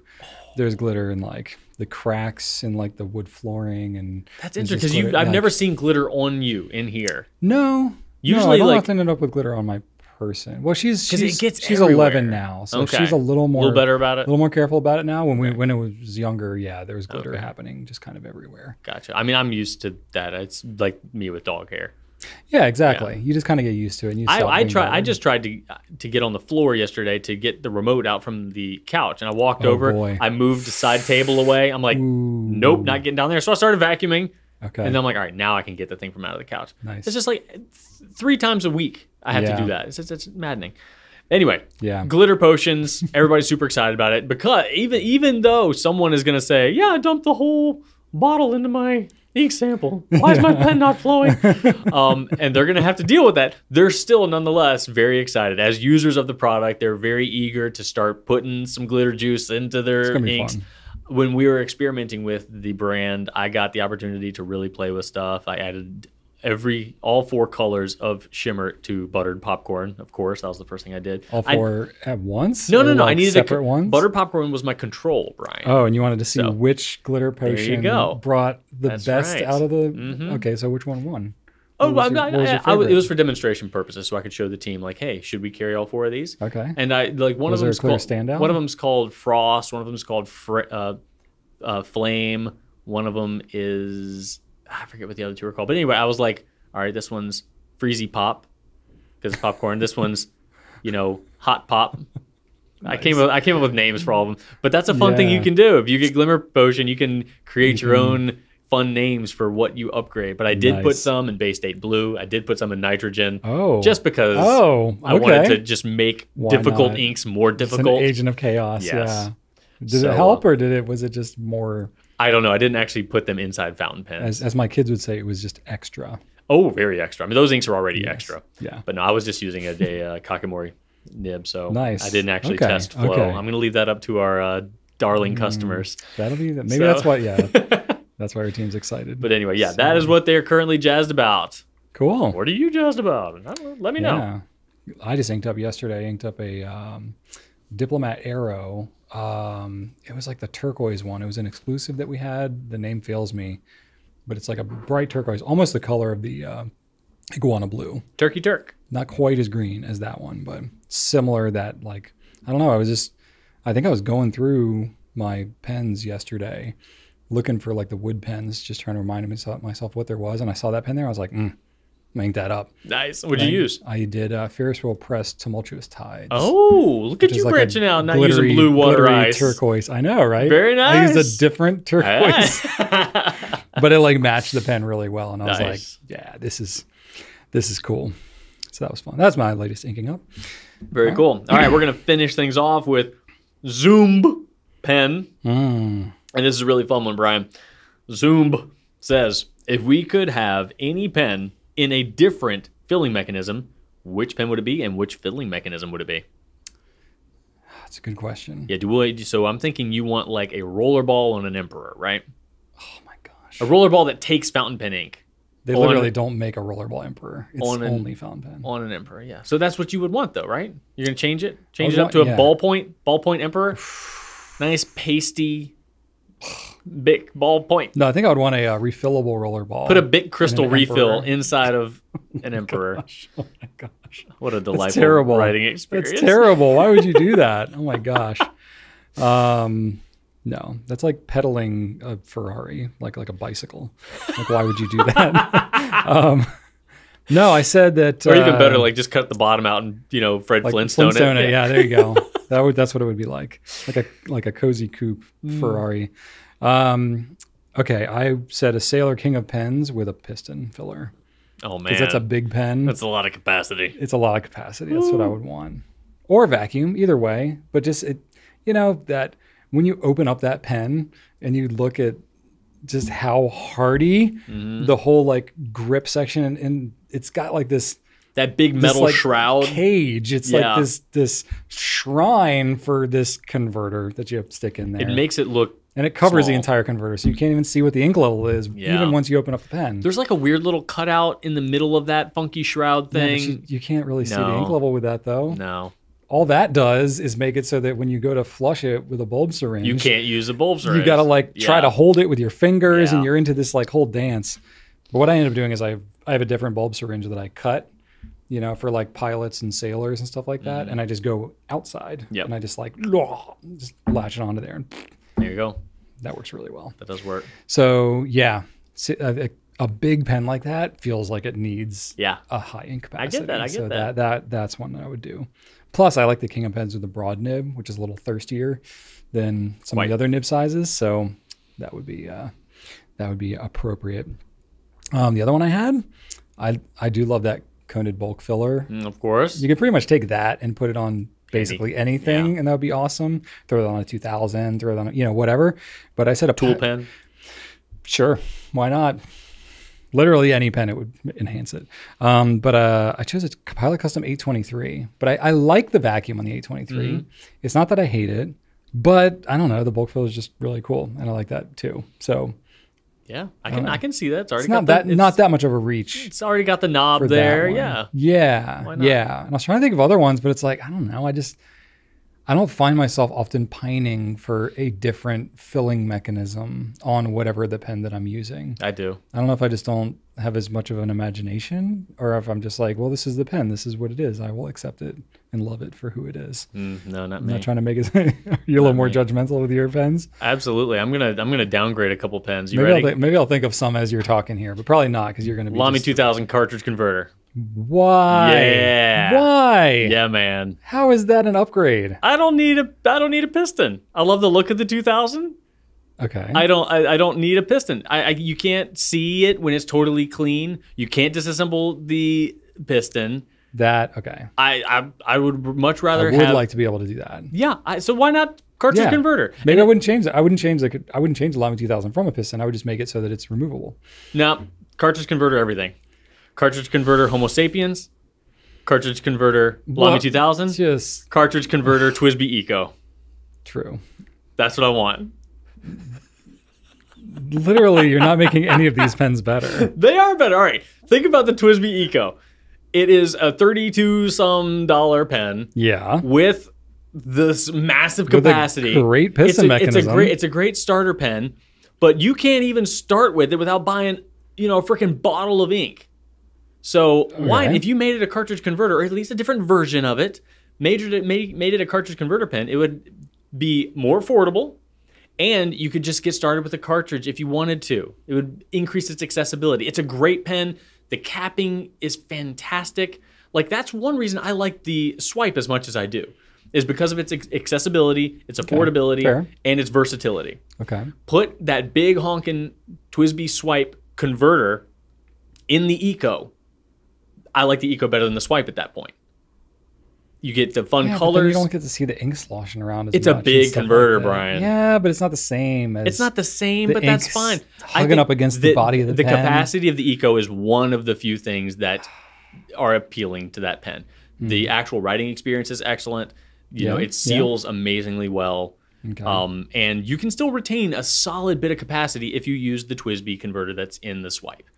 Even just a different version, with that converter, you're not really sacrificing. It's a solid too converter. Much on the ink capacity, and you could still use the Twisby massive cartridge if you wanted to just refill a cartridge. You could do that. Okay. I think that the Eco is such a great pen. I think that sometimes the piston mechanism is a detriment to its accessibility.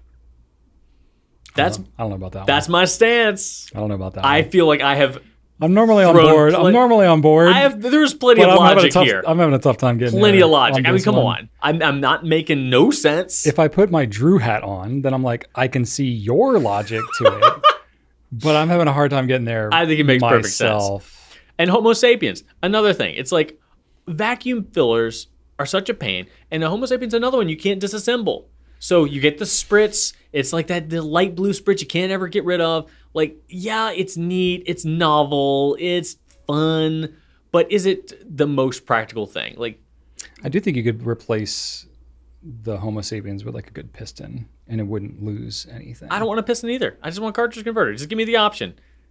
Like that's fine. I don't need. I've said this many times. I do not find capacity to be a benefit. I don't need to write for a long time I'm with you on with that. the same ink. I'm with you on that. So like when I fill using a piston or a vac and it only fills halfway, I'm like, all right, that's fine. I don't even go. I don't even try to fill it all the way because I don't need it. I don't want to use all that ink. I'm ready for another. Like I'm halfway through. I'm ready to swap it out for another ink already. I want to try something new. I feel you on that one. So cartridge converter is just better for me for the way I experience the fountain pen hobby. I'm a rapid changer. I always want to try something different. That the cartridge converter format is better for me in my fountain pen life than a piston or vac filler is. So naturally, I would prefer to have these great pens, the 2000, the Eco, or the Homo sapiens in a cartridge converter format. So are you like loving the Pilot 743 because it's basically a cartridge converter 823? No, because I already have a 912 and that's already better because it's flat top. Okay, fair enough. Yeah, boy. Okay. So, yeah. But no, I am because you get the benefit because it is a very nice nib.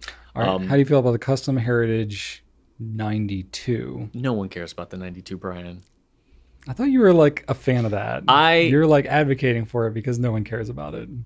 I am drawn to do that in the same way I'm drawn to advocate for Indiana Jones and the Kingdom of Crystal Skull. It doesn't mean I like it. It just means that I feel like it needs a defender sometimes. Okay. That one too is a flat top. Maybe that's why you like that. It is. And the piston is remarkably smooth and operates beautifully. Yeah. But would I ever choose that over something with a cartridge converter? Absolutely not. So your hot take is that you would make every pen a cartridge converter. Just literally everything. Just eliminate all other filling mechanisms. In your world. Like for your uses. Is there anything that you wouldn't make a cartridge converter? That's a good question. Because that's kind of what it's sounding like. It is. No. No, I don't think so. You know, wow. It's like even with how easy. No barrel fillers either, apparently. Well, I guess they could be. Oh God, no! I would take a vac or a piston before barrel filling a pen. Really? No, that's nonsense. Yeah, that's not even. You never do that. No, God. I mean, unless you're counting like an Opus, which is made for it. But the barrel filling hack is what I'm just like, no, not dealing with that. It's not. The risk is not worth the reward for me. Well, how about like an Opus 88? Would you make that something like cartridge converter? No, because the Opus 80, the Opus 88 is built like for that reason. Like that's the appeal of the Opus 88. Every pen is built for the mechanism that it has. But the TWSBI Eco, for example, has a lot more going for it other than just that filling mechanism. Like it looks good, wow. it feels good. One of the most affordable pistons pens. It is. And I don't want to take that from people, but from my experience, like the Opus 88, what is that getting me? It's a massive chonker of a pen. And if you eliminate the eyedropper aspect or barrel filler aspect of it, it's just you just got a massive chunk of clear plastic with a little tiny converter. So plenty of pens are like that though. Yeah, so I don't want to like mess with other people's enjoyment. But if you said, "Hey, would you like to have this Homo sapiens, this Eco, and this Lamy 2000 that are all cartridge converter pens?" I would say, "Yes, I would like those." So you wouldn't want to eliminate other mechanisms. No, of course you would just not. want every pen to be offered in a cartridge converter format. Yes. And that would be your preference. Yes, and if I did have those three, if I had an Eco, a 2000, and a Homo sapiens, I would use those three cartridge converter versions way more than their other versions, for sure. Trying to think of a pen that would make you go back on that, but I mean the Opus 88 is a good example. But then again, I don't find that pen particularly appealing anyway. Yeah. But no, it complicates it for cleaning, and the supposed benefit is not a benefit to me personally. So for me, it's just not a thing. That's fair. Yeah, that's fair. So all right. Hot take if you think so, but for me, it's just practicality. Fair enough. All right. Well, I'd love to hear what y'all's opinions are and how wrong you think Drew is about his hot take. I think that I have converted everyone. I think everybody right now is being like, you know what, that Drew, it's got a brain on that guy. Yeah, I don't know about that. Listen to him just brain thinking with his brain. Yeah, that's exactly what everybody's thinking. Well, love to hear what y'all's hot takes are, and if you have any other cool pens with different filling mechanisms you would do. Yes. What your ideas are. And you can also ask us more questions. You can leave us comments or email us at pencast@gouletpens.com. And we'll take more questions for future episodes. But for today, we're going to move on to the pen spotlight on the Esterbrook Model J. Oh! All right. Ready? Boom. There we go. All right. All three generations. J sandwich here. That's right. And we've got the original. Yep, this is a J Senior Esterbrook. This is a vintage Esterbrook Model J. They made this in 3 different sizes. I know this is not the smallest one. I legitimately don't know if this is the like LJ or the Classic J. So I don't know if this is the mid-size or the bigger one. When you were telling me you didn't know the size, I thought you were talking about the nib size. No, well that too. It's got a number on it, which is associated with something. Esterbrook had a lot of different nibs way back in the day. This is my personal one. This is a 9556. Oh, yeah. Whatever the heck that is. I'm sure it's something. Probably. Something interesting. But the reason that these were originally called the J is basically because of the internal like components of the mechanism that make this lever filler operate was like in the shape of a J, apparently. I can't show it to you because I can take it apart. But That's why they called it the Model J. How about that? So I read, thanks to Pen Addict in their article that Brad Dowdy wrote a few days ago. But yeah, this is like a pretty classic color. They were known for these celluloids. You know, there's a ton of vintage Esterbrook's out there that you can get pretty accessibly. Like if you're into vintage pens or want to get into them, Esterbrook is a great place to start. So I got one. I got a couple actually, but this is the bigger J that I have that, was like just good to reference. And I'm like, oh, we're going to talk about the J. I can pull out my vintage one. There you go. I don't know all that much about it, but I know a little bit. And so I thought it'd be cool just to have it out, really just to show next to the newer ones. Yeah. So a lot's happened since these ones were developed. This pen's, I don't know, probably 50 years old, maybe more. I don't know the exact date. But Esterbrook since has basically completely sunsetted, was revived. It's not any of the original manufacturing, none of the original people involved kind of a thing. But they're trying to maintain some of the same spirit, right? So when they came out with the JR, it wasn't, what does JR stand for? Do you know? J Reborn. J Reborn. So it wasn't Junior. No. It's not, but it is a smaller version. It so is. It's, just in case there's any confusion around that. Smaller than, a lot of pens. It's probably not smaller than the one you have there. Well, that's why I wanted to kind of compare, right? So we can see kind of what it looks like. So, this one they went with, kind of some of a vintagey theme. It's going to be acrylic resin, not like a celluloid like what they had back in the day, but they don't really make celluloids like that anymore. And they technically do call it a JR Pocket. So JR Pocket. Okay, yeah. There you go. So this one, it's a little heavier. It's got like more metal components and stuff.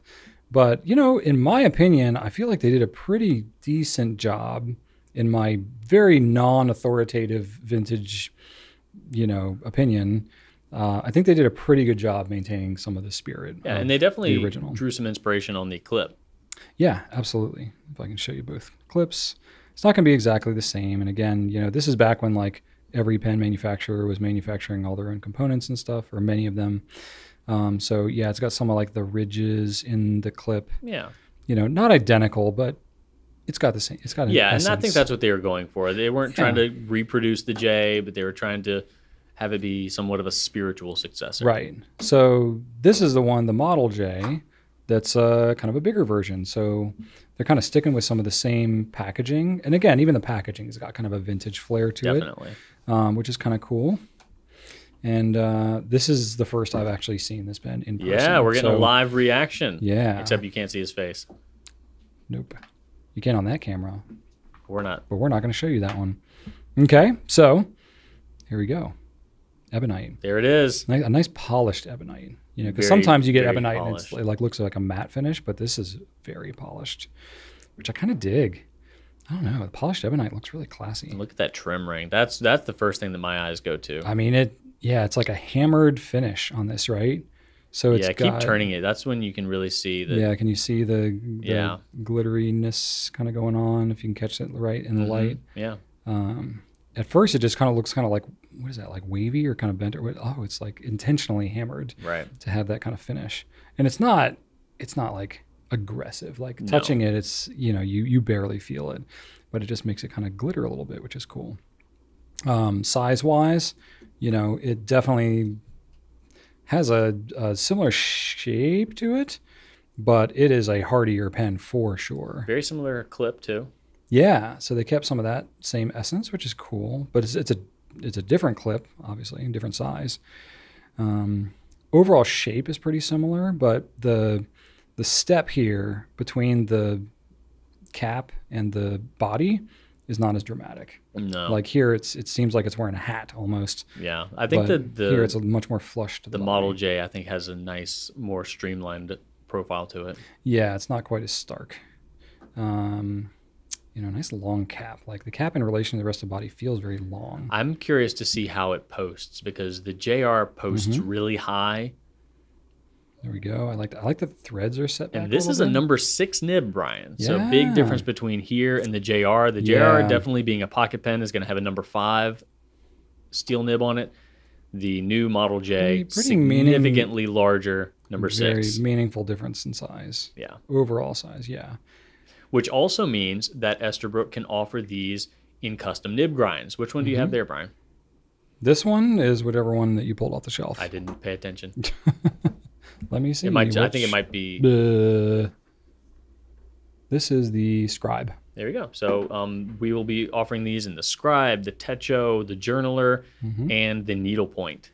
Yeah. So, cool. so this is something that these are going to have that the JR cannot have because these aren't going to be ground in number 5 size. Very prominent logo there in the finial. Very stands out. It's very like 3D. And then you want to know how it posts? Okay. Oh yeah, that posts really well. It's not. It doesn't post quite as high as the JR does. The JR really sits well. Really sits high. You think so? About the same. The JR post doesn't even go down to that trim ring. Yeah, that's way high. Yeah, I mean posted, they're close to the same length. Yeah, because that JR, I think they might have been doing that on purpose so that the pocket pen, you know. Oh, so it's long since it's such a short pen. Potentially. I don't know. Like I got a pretty big hand in the JR. Yeah. I can actually use without it being posted. Yeah. The cap's pretty light though, so like posting it, even though it's a little higher on there, it's not like back weighted too bad or anything. No. And then this one, you know, the nice thing about it being hard rubber like this, there's not a lot of weight in the cap. You know, the ebonite material is relatively lightweight just on its own. So you got a little bit more weight here with like the hammered finish and, you know, the nib unit and stuff like that. But overall, the pen is lighter than it probably looks. How sharp are those center bands? There you go, cartridge converter. Do you think they would bother someone's inner palm or anything? Are they? I don't think so. It's so subtle. Nice. I mean, if you want to touch it. Let's see. Oh yeah. It's like very subtle. Yeah, these are not sharp at all. No, it's not going to be like the grip of a TWSBI 580 ALR or anything close to that. No. It's really it's honestly more aesthetic than anything. Yeah. That hammered finish. In terms of hammered finishes that I've seen on other wares, this is about as subtle as you can get with a hammered finish. It's really lovely. Yeah, it does look pretty good. I don't know. It really kind of works. Like the ebonite, the material in combination with, you know, the hammered finish there, the overall styling of it looks a little more vintage. It kind of works for me. Did you notice that the Scribe, all of the other nibs are going to have custom engravings now? I did not notice that. So check that out. It says Scribe on it. Yeah, that's cool. So previously, the Techo nib had some kanji on it, but now all of them have that's cool. Specific engravings. Well, they're probably like committing to doing it more reliably. Yeah, and stuff which is like really that. exciting. It's really awesome. Yeah, I don't know. I think Gina has her initials, has their initials on it. Cool. And then the Techo, you know, kanji, and then the Scribe, as you can see here. I don't think that I've seen that posts really well. What the needlepoint looks like yet. Like all I have to do is basically like barely push it on there, and I think just the nature of the material itself, it like kind of grabs onto it. It grabs onto itself really well. I like that. And what I like about ebonite, you know, is you know, it's the hygroscopic or whatever so it like kind of can absorb and retain moisture a little bit. So for me, I have super oily fingers. So with things like pure celluloid and ebonite, and the Homo sapiens lava resin, that type of thing, it gives me a better grip because the oiliness doesn't keep me like all slipping around all over the place. And it's a nice brown too. This is a nice brown, isn't it? Definitely. Yeah, I like it. And it goes well with the gold trim. That's one reason. It does. You know, objectively, I think brown pens are good, is that they work really well with gold trim. Yeah, it's a neutral color. Very earthy. Cool. All right. Well, there you go. So if you're interested in that, check them out. We're going to have those, I think, as of when this video launches is when we'll have them. That's right. Worldwide launch. So check those out. I don't know, are they limited or anything? Do you know, Drew? I don't think so. I think these are going to be around for the long haul. Thing? Yeah. I'm pretty sure. Well, don't trust us on that. Maybe verify that, but as of right now, they're not on our website, so it will be by the time we publish this video, but we're proactively shooting this. It's like, I hope nothing changes with launch, but I think we'll be fine. But anyway, there you go. That's what we got. Esterbrook Model J. Now it's time for nonsense. Hey! All right, Drew. What have you been up to? There's been some things. Nothing too crazy. Honestly, a lot of it has been getting ready for the DC Pen Show. Yes. big. We are doing that. Big, you know, not a lot of time commitment, but thinking about things. I really want it to go off as well as it can. I'm sure that there are going to be some things that I'm not expecting. And as far as the pencast goes, I mean, showing up and talking to people, I'm like, I'm not worried about that. But, you know, actually recording a pencast there and making sure that everybody that's there can hear us has been a mental commitment that I want to make sure, because you know, I was like, yeah, Brian, we should do this. And you're like, oh, okay. I was like, are you sure? It's gonna be a lot of things. I'm like, yeah, no, it'll be fine. It'll be fine. So I want to make sure that I'm like not just leaving this on you to do everything, you know. So it's been a good balance. Yeah, I feel like, so I'm definitely want to be carrying my weight. So I'm trying to have that. Fine. And as of right now, we feel confident that we'll be able to not only deliver to those of you who can attend the DC Pen Show a solid experience, but for those of you who will be watching that pencast, you know, as normal, a solid pencast. The audio will be good. Enough experience. The audio will be fine. We're going to use the same audio we have here, but visually should be fine. Yeah. But you don't care. We control less of our environment at the show. Yeah. So definitely been doing that. That's been on my brain. We might talk more about that later, but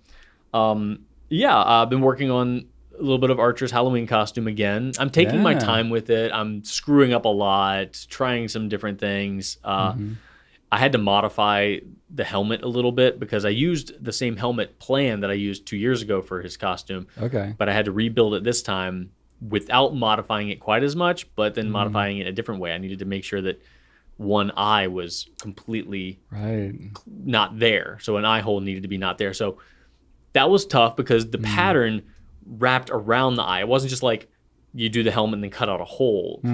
There was one plate here that connects at the bridge of the nose, another plate here that curls around to the base of the eye, and then a mouthpiece that curves around to the side of the eye. So I needed to make sure that 3 different pieces of the helmet, you know, I needed to like redraw the pattern so that that eye was not missing. Okay. So if I had done it wrong, it could have like been bulgy or like crooked or something like that. So, but I did it. It looks okay. Nice. I was happy with it. But I'm going to take a break now because I'm like, all right, whatever. I've got until October. I'm not going to be. Yeah, you got time. So I say that, but I'll probably obsess over it and have it done super early because that's me. That's fine. So, but I might take a break because my friend, our friend, the community's friend, CY from Tokyo, decided that I needed to have a Gunpla model, which is a plastic model of a Gundam from Japan. Okay. And I'll probably be taking a break and putting that together. All right. Because, you know, apparently I need another rabbit hole to fall down. So... What is that? I'm not even familiar with that. So it's Gundam plastic model, essentially. So Gundam is a very long-running and revered anime with mechs. And this is just a really detailed, many piece model kit that requires no glue. This looks cool. Yeah, they look really cool. And I know that there's a not insignificant portion of the pen community that is into this as well. So I know that... Oh wow! I know that it's like the little punch out plastic pieces. Well, here's the thing. Here's the reason I haven't started it yet is because you need some flush cutters to really get those out. Like you could twist them if you wanted to, but you're gonna have these little dongles on them. No. So I had some flush cutters that I had for putting together those metal 3D models. Okay. And I put all of that stuff up in the attic because I haven't been using them recently. And I kept the cutters out because I'm like, I'm going to keep these out because these I can use. Yeah. I don't know where I put them. Oh, gosh. I went up into the attic. I'm like, I'm pretty sure I kept those out. And I went up into the attic, checked. I'm like, no, they're not in here. So I definitely kept them out knowing that I would need them. And I have no idea where I put them. I do that all the time. Even with your spreadsheet? Well, the spreadsheet's for the pens. Okay. You have a spreadsheet for your tools, though, don't you? That's like more like a maintenance schedule. Okay. It's not like locations of tools. So I'm going to need to. They're a mess. I'm going to need to buy another pair of nippers, flush cutters, whatever you want to call them. But once I do that, I'm going to try to. Smart. I've done like model cars and stuff like that. I usually just use an X-Acto knife and like use that to sort of shave down the. I guess I could do that as extra well. plastic but bits. It'd be quicker just to snip them all out. Oh, it'd be way quicker. Yeah. I didn't know that a tool like that existed for that purpose. So yeah, well, I used it for the metal model, so that's the same basic principle. So Right. They come in metal sheets, and you snip them out of the metal sheets, Right, but you right. snip them as close to the you know, Right. piece itself as possible. Uh-huh. So I'll buy another pair of those and then get started on this. I was thinking I could do it with Archer. He might have fun. Probably. He's a with good it. age for that. So yeah. So that's on the horizon. Okay. More projects. I've got a Another- Game Boy yeah. from my friend Frances. She's gonna she wants me to add another backlit screen and a different case for her Game Boy. So I've got that project kind of hanging out in the wings. She's like, yeah, how much money should I send you? I'm like, no, don't send me anything. I'm probably gonna procrastinate a bit. I'll let you know when I buy the Right. stuff. You don't want to like actually commit fully to it. Yeah. Do not give me money. Like, I told her I'll put it together, just pay for the parts, but Right. I haven't done anything yet, so I need to get on that. I have no shortage of time wasting projects. Right. Still don't have functioning porch lights, but I have many, random projects. Oh my gosh. How long has this been going on now? It's gonna probably be a year. Oh wow. I know, I'm the worst. We have a lantern in the front yard. Okay. If we did not have that, I probably would have been forced to do this sooner. But because Yeah. we have that, I'm like, it's lit up, yeah. kinda. Yeah. Good is the enemy of great, Drew. It really is. Yeah. It really You is. have good enough light, but not great light. That's the thing. I need you. Could you don't tell Shannon I asked you to do this, but you could just drive by and And take a hammer and smash the lantern, so I have no choice but to actually do something productive. I thought you were with saying, my could I time. just drive by and fix your porch lights? No, I haven't bought any yet. Oh gosh. I know. And I got a gift card from the power washing guys too. So I mean, Wow. it's not like it's a money thing. Okay. Anyway, yeah. Welcome to me. Yeah.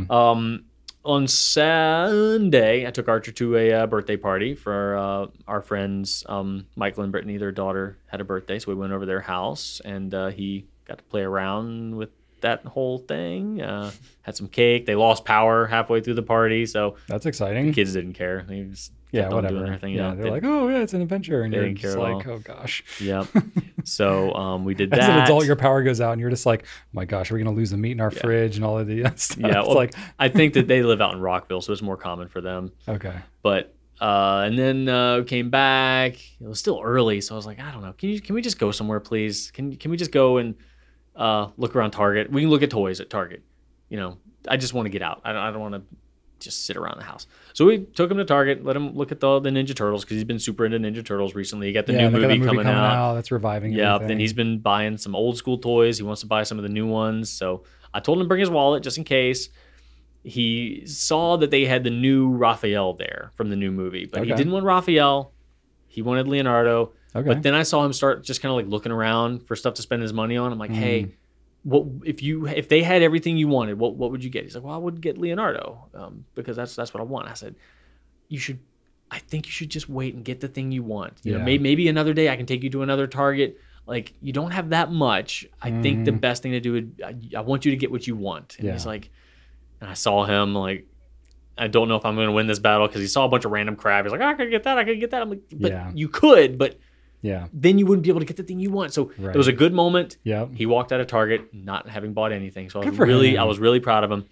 It's emotional intelligence right there. Yeah, and so super proud of him there. And he didn't know this, but weeks prior, I had actually found that Leonardo Oh really? and picked it up, because I know that with Target, you never know what's there. Yeah, that's true. I knew he would eventually want it. Especially a hot thing like a So, movie. Exactly. They're going yeah. to go. And Target, like when we were kids, toys would stay in toy stores for years. Like Sure. if you wanted Leonardo, you'd be able to get it this year or next year. Like it's not going anywhere. Yeah.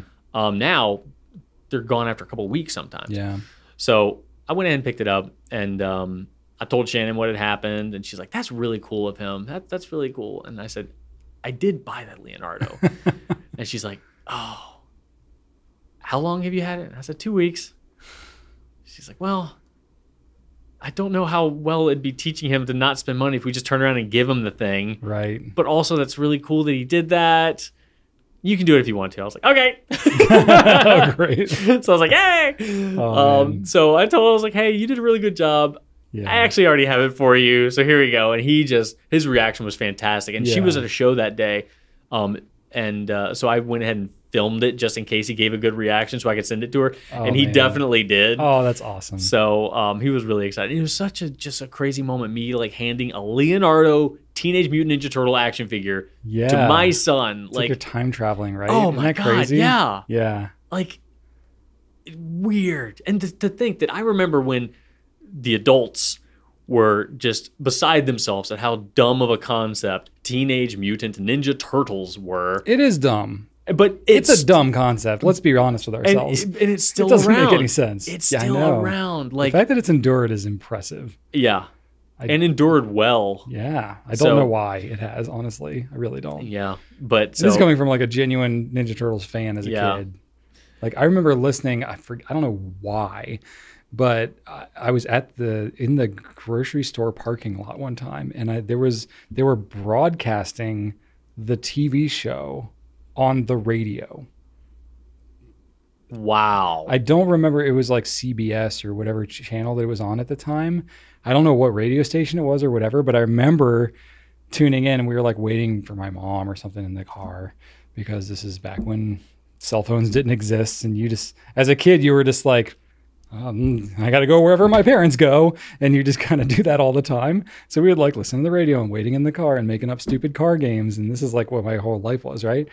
But I remember that like every now and then on like a Sunday morning or some random time, That's or maybe awesome. it was like Saturday, maybe it was like while I was broadcasting. I don't remember exactly how this happened, but I remember hearing the Ninja Turtles show, like the TV show. How about that? It wasn't a radio show. It was just the noise from the TV on the radio.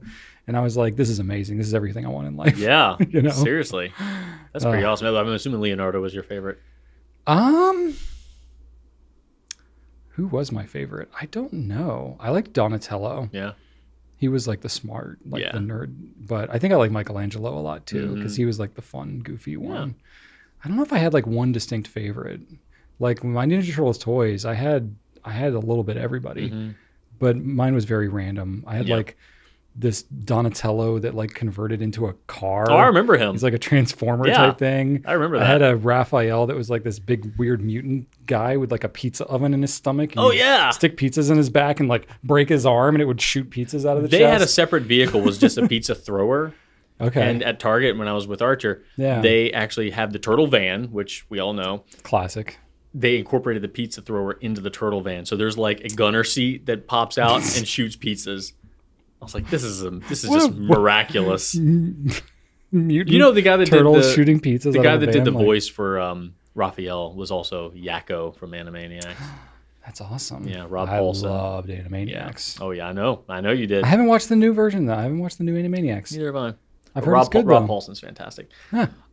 That night we got back and we went out for pizza at Mod. It was one of those like, it's like a Chipotle but for pizza. Yeah. I've So been there. we went there, and when we got there, Archer said, "Hey, do you remember what you told me last time we came here in here?" I was like, "Oh God." What did you tell him? I don't know, but he says, no, I mean, I know now, according to him. He said that next time we were there, I told him that I would let him choose whatever I got on my pizza. Oh. And he was like looking at me like with an evil grin. That does sound like something you might say. All right, I probably did, but what I told him was, all right, maybe I did, but it was probably if you did something, I would do this. I don't think I would just randomly say that. It was probably, if you do this, I'll let you choose myself. And he's like, well, what was that thing I needed to do? I was like, I don't know. No. Oh no! So he's on to you, Drew. I said, I don't know. He's working your memory but against you. I didn't do it, but I don't know. Maybe I broke a promise, but I wouldn't just do that randomly. I would need to get something out of him. He'd need to clean his room or something. And because he couldn't remember either, I did not do it. Just wait a couple of years, Drew. Oh no. He's gonna stick to his guns more. I'm surprised. Like once the tween years kick in, he seems like he pays attention to nothing, but yet that crap, he's boom, always ready to recall. Well, he doesn't have to pay attention. He can just conveniently say whatever he needs to, and you're not going to be able to refute it. Because I've got a terrible memory, so I'm like, oh God, who to trust? Right. I can trust Shannon. I can't trust him. Anyway. No. She's training him. Keep in mind. He's learning from her as well. Yeah. But a good chunk of our weekend was spent figuring out his new smartwatch. So we got him a smartwatch. It was by a company called Gab. So this company makes phones and watches that just don't have internet access. Yeah, so if you want to just for kids, bare bones phone that just texts and calls, this is the thing you get. Yeah. So went ahead and took the plunge. They're doing like a half off sale. So nice. I was going to get one anyway. So I went ahead and got it. So it was just half off. So we've been doing that, setting that up. Shannon was like not certain that she was into the idea until he got it and started sending her like poop emojis and stuff. And then That's pretty fun, right? Oh yeah. Well, as soon as that happened, she's like, "Oh my god, I love this," because she's been doing these rehearsals and she's kind of felt bad because she hasn't been around as much. So the fact that he can like record a voice memo and saying "Good night, I love you" and send it to her, like it has meant a lot to her. That's awesome. And you know. That has been really cool. And we tested the GPS. It's pretty accurate. Okay. So being able to find him, we can make the thing beep if he loses it. It's got these tasks where if he does certain things, he can say, all right, I did this thing. We can send him some coins that he can then spend to unlock moves for the digital pets that come with the thing. Wow. And he can text anybody that we load into the app that he has access to call or text. Okay. But he can only text using emojis or pre-programmed responses. Okay. So we get 20 pre-programmed things that we can control and type in, and then he can just use those. So it's like, nice. You know, I'm ready to be picked up. You know, can you call me? You know, I also programmed in there lunch was terrible because he always wants to tell us how bad his lunch was whenever we pick him up. So now he can text us every time he has a bad lunch at daycare.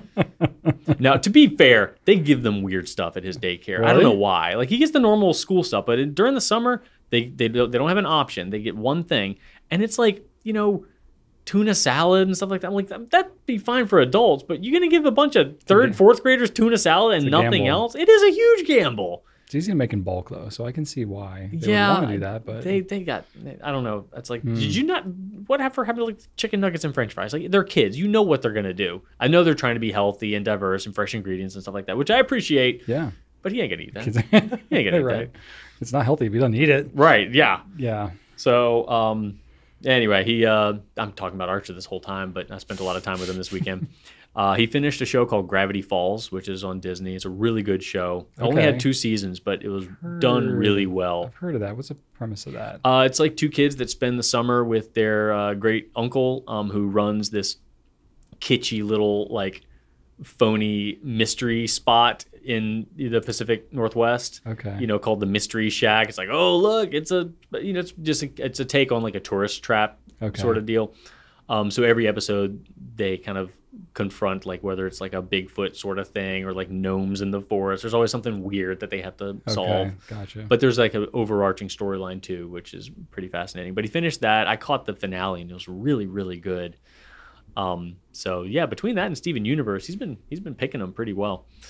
And then Shannon and I are continuing to watch The Witcher, which is fine. It's this series, unfortunately, has been kind of declining. Really? You know? Yeah. Henry Cavill, the lead guy, he left the series. You know, mostly well known to be creative differences because he's a huge fan of the books and stuff like that. And as someone who also read the books, like they're taking some liberties, some hefty liberties. I'm trying not to let it bother me, but I can see how if you wanted it to be beholden to the source material, how you would be very upset. So, you know, it's a thing. We're going to finish it off because, you know, we started it and it's still got some good points, but yeah. And then after that, we'll probably move on to either The Righteous Gemstones or Succession, both on HBO. I've heard good things about Succession. Yeah. Succession is not fun to watch, but it's good. I don't enjoy it. I told her I'd watch Succession if she watched Andor with me, and she did. So there you go. We'll watch it. We've watched all the other seasons. Haven't watched this last one. I'm not looking forward to it, but it's kind of like like Ozark. Like this is good, but I'm not enjoying it. I'm not having a good time. I felt that way about Ozark. Yeah, it's exactly the same. Ozark, I hate everybody. Ozark, I was kind of like, gosh, when is this going to be over? That's it. But you know it's good, right? Yeah. Everybody's acting is fantastic. Sure. This is a well-made show. Yeah. Nothing about the show makes you feel good. Right. That's Succession. Okay. It's objectively excellent, but it's not fun to watch. Sort of like watching the news. It makes you kind of miserable, makes you not feel good about humanity. Oh, gosh. So, yeah, we're going to do that. Fun. Yeah. Good times. Righteous Gemstones is funny, though. Okay. Also dark, but not in the Succession way dark. Gotcha. So, yeah, that and just getting ready for DC, man. Yeah. It'd be exciting. As soon as this publishes, I will be packing up the mics and everything and skedaddling up north. Yeah, it'll be exciting. Hopefully see you. It'll be exciting. I'm a little nervous. This has been my first pen show in 4 years. Yeah. And I don't know if I can handle it. No, We'll see. You'll be fine. I'm sure I'll be all right. Yeah, Once I get there and I start talking to people and stuff, I'm gonna be like, oh yeah, there's amazing people in this community. Are we talking about the pen show later at all? A little bit, but we can talk about it now. Well, I was gonna say that we're gonna do a live Q&A, which we're pretty excited about. We're gonna be using an app for all of the attendees to send in questions directly to us, and we're going to just kind of filter those in. Yeah. So for our listening audience next week, we'll make sure that you know what the questions are. Yeah, it'll feel more like a normal pencast for you all, but we'll have a live audience, so I don't know if it'll it'll be a short pencast. Yeah, we'll shorten it because we don't have unlimited amount of time in the space that we're going to be in. We're going to probably skip new stuff. We'll keep our shenanigan talking to a minimum. Yeah, most of the shenanigan talking will be about the pencast. About the show, the pen show. Probably, exactly. But it'll be a fun time, and then we've got not all of our ducks in a row, but the most important ducks are standing relatively single file-ish. Yeah. I call that a win. Yep. Cool. I've been thinking about the DC show too. Yeah. And Rachel's family lives in the area there, so we'll get to see them a little bit too. That'll be fun. Let's see here. What did I do? Well, I love to work a lot in the heat, so I did more of that this weekend. It was hot this weekend. It was hot. Yes, it was very hot. Golly. I was cleaning my sister's deck and play set and cleaning moss off the roof of her shed. Oh my God. Basically, I was outside using a power washer the whole day. If that is what refills your cup, Brian, I'm Well, it helps her out. I like power washing. It's just I've done it so much. It's like how I paid my way through school and early Goulet Pens days.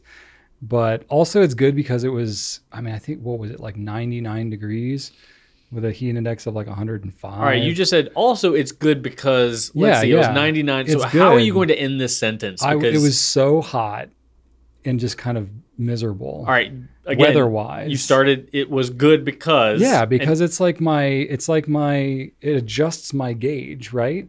So today's kind of warm. But I'm like, well, it's not nearly what it is on Saturday. So you're saying it was good because it was miserable? Yeah, because I chose to do it, and I knew it's kind of it's like when you exercise, you push yourself, and you're like, I know I'm going to be sore. Yeah. But it's going to make me stronger and more resilient, and I'm going to remember being sore. And then when the next time I need to go lift something, I'm going to be like, oh, it's not that bad. Yeah. So I go outside today and I'm like, yeah, it's a little warm, but I'm like, well, it's nothing like it was a few days ago. Context it just is everything. Resets my gauge a little bit. Yeah, no, so you're not. It. The sentence made no sense, but you're right. You're absolutely right. Yeah. Perspective is everything. Yeah, exactly. Just that's why every now and then you need to have a cup of Chick-fil-A coffee. Because it's hot garbage. And once you have Chick-fil-A coffee, you will enjoy anything else. There you go. You can even go to Taco Bell and get their coffee and be like, wow, this is fantastic. Taco Bell has coffee? Yeah, with their breakfast. With the breakfast. Yeah. Oh, okay, yeah. Taco Bell coffee is infinitely better than Chick-fil-A coffee. Wow. Is that the worst fast food coffee, you think? Fast food coffee, yes. Gas station coffee, no. Well, gas station coffee, there's no limit to how bad that could potentially be. There is not. There is not. I mean, you gotta you never know how long that pot could have been sitting there. Worst coffee I ever had was at a. Have you ever? It was at a boat gas station. Oh wow! I was on a marina, kind of a thing. Yeah. Don't know why I did that. Why would you want coffee on a boat? I don't know. It was not a particularly hot day. I was like, oh look, coffee. Well, you're just I know, primed for coffee at all times. But it was good because it makes all other coffee seem better. You have Chick-fil-A coffee and you're like, well, at least it's not that marina coffee. Exactly. Wow, that's really funny. So yeah, I call it a boat gas station. I mean, that's kind of what it is. But there's a word for it, Drew. Yeah, whatever. I know I've been on a boat 3 times in my life. Same. Yeah. Boat gas station. Yeah, those boat gas stations. So let's see here. I was working outside a lot. That was hot and gross, but it was fun. My sister-in-law visited us last week. Oh, that's right. So her husband was at a leadership retreat kind of a thing for a few days. So she was like, well, I get to sit at home with the kids because it's summertime. They're not in school. So she was like, I could sit at home alone with the kids, or we could come down and see you guys. So she came down. So I still worked all day, so it didn't change my life all that much. But, you know, I got to see my niece and nephew. Yeah, I remember because Rachel was doing meetings from the house, and she was in a different room than she's normally in. Yeah, and there's like 4 kids in the house, and there's just shenanigans happening all the time. I mean, just piles of stuffed animals with people jumping into them and all the things, all the fun things. But it was a good time. That's a good kid life there. It was a good jumping time. into a pile of stuffed animals. Oh, yeah. Oh, yeah. Oh, yeah. All of our kids are like, they can't have enough stuffed animals. So when they bring them all together, and my kids have been getting stuffed animals regularly their entire life now. So it's like they can make a Scrooge McDuck type, you know, vault room filled with stuffed animals basically at this point. That sounds amazing. I think at one point all 4 of them basically like buried themselves within the stuffed animals and then like exploded out of this pile. How do you not let messy kid rooms bother you? Oh, it bothers me. What do you do? Because I've been working on this thing where every time I don't go in them. Because I just avoid them. When I put Archer to bed, I'm drawn to criticize something about the room. Oh, 100%. And either his drawers are open, there's crap between me and the bed where I cannot hug him or kiss him goodnight. Sure. So I'm like, dude, just give me a path. Shut your drawers. Yeah. Why are your covers destroyed? Like, and I'm like tucking them in. And I keep telling myself, like, you do not need to be criticizing your son before bedtime every night. So I'm being very aware of that. I'm working on it. I've told him, I'm like, dude, I'm sorry. Your covers don't affect me. I just want you to know I'm working on it. You know, trying to be very upfront about that. But still, like, where do I draw the line? We say goodnight to our kids not in their rooms. Is that what I need to do? They go to their rooms. So I don't go in their rooms very often. So you just stay out of sight, out of mind. More or less. That's helped everybody. Yeah. Okay. Yeah. Joseph, he's pretty particular. He keeps his room pretty spick and span. Oh, yeah, you know, not Archer. Ellie, she's a beautiful soul. She's a creative spirit. But she is kind of an agent of chaos when it comes to things being in places all over the house. But with her, it's not just her room. It's kind of just everywhere. It just sort of follows her. But I'm not exactly the cleanest person myself. You've seen my backpack. You've seen my office and my desk. And if I'm not like scheduling things and like trying to organize things intentionally, my natural state is a bit of chaos. Yeah. Your desk isn't as messy as mine is usually. Like you just keep all your stuff. Yeah, it's taken work though. Yeah. I mean, you see my desk at home, it looks like an absolute nightmare. It looks like mine at work. Worse. Oh God. Worse. Oh man. Yeah, it's pretty bad. It's pretty bad. I basically have enough room to like type and that's pretty much it. I have to shove stuff. My MO is I will have like a working space and stuff will just pile up onto it until it's completely unworkable. And then I'll just abandon it and go like find a new working That's what Archer space. Does. He's got his room, abandons 100%. that, goes into the playroom, abandons that. And then all of a sudden we've got like toys and stuff on the dining room table. Yeah. And it starts creeping into the whole house and you're like, all right, this is unacceptable. Yeah. Yep. Oh yeah. I've had many situations with my kids where I'm like, all right, you all have like an hour to clean it. And then I'm taking everything on your floor, putting it in a black trash bag and not throwing it out, but I'm like, I'm just going to get it off the floor. Yeah. And then if you don't need it back, then eventually I'll throw the bag out. I don't do that much anymore. Okay. Well, that makes me feel better. That causes a lot of stress in the house. So you don't have like some, like I'm not lacking some fatherly skill that I need to develop other than disregard. This is 2 drunks holding each other up here right now, Drew. I do not have this one figured out. But, you know, we've got perhaps some non-neurotypical things going on in our household that are so do our children probably adjusted expectations. But I do hear you though, like there's a natural tendency to like, especially this is really bad, like when I come home from work and I walk in the door and I'm immediate like tripping over shoes in the middle of the kitchen and there's half-eaten bowl of Cheerios and there's like ice cream that had been scooped out and it's dripped onto the floor. Like when I walk in and I'm just met with all that, I'm immediately just like, kids, what the actual heck? Like, what is all this? And I don't want to be the critical dad, you know, so I really don't want to be that guy.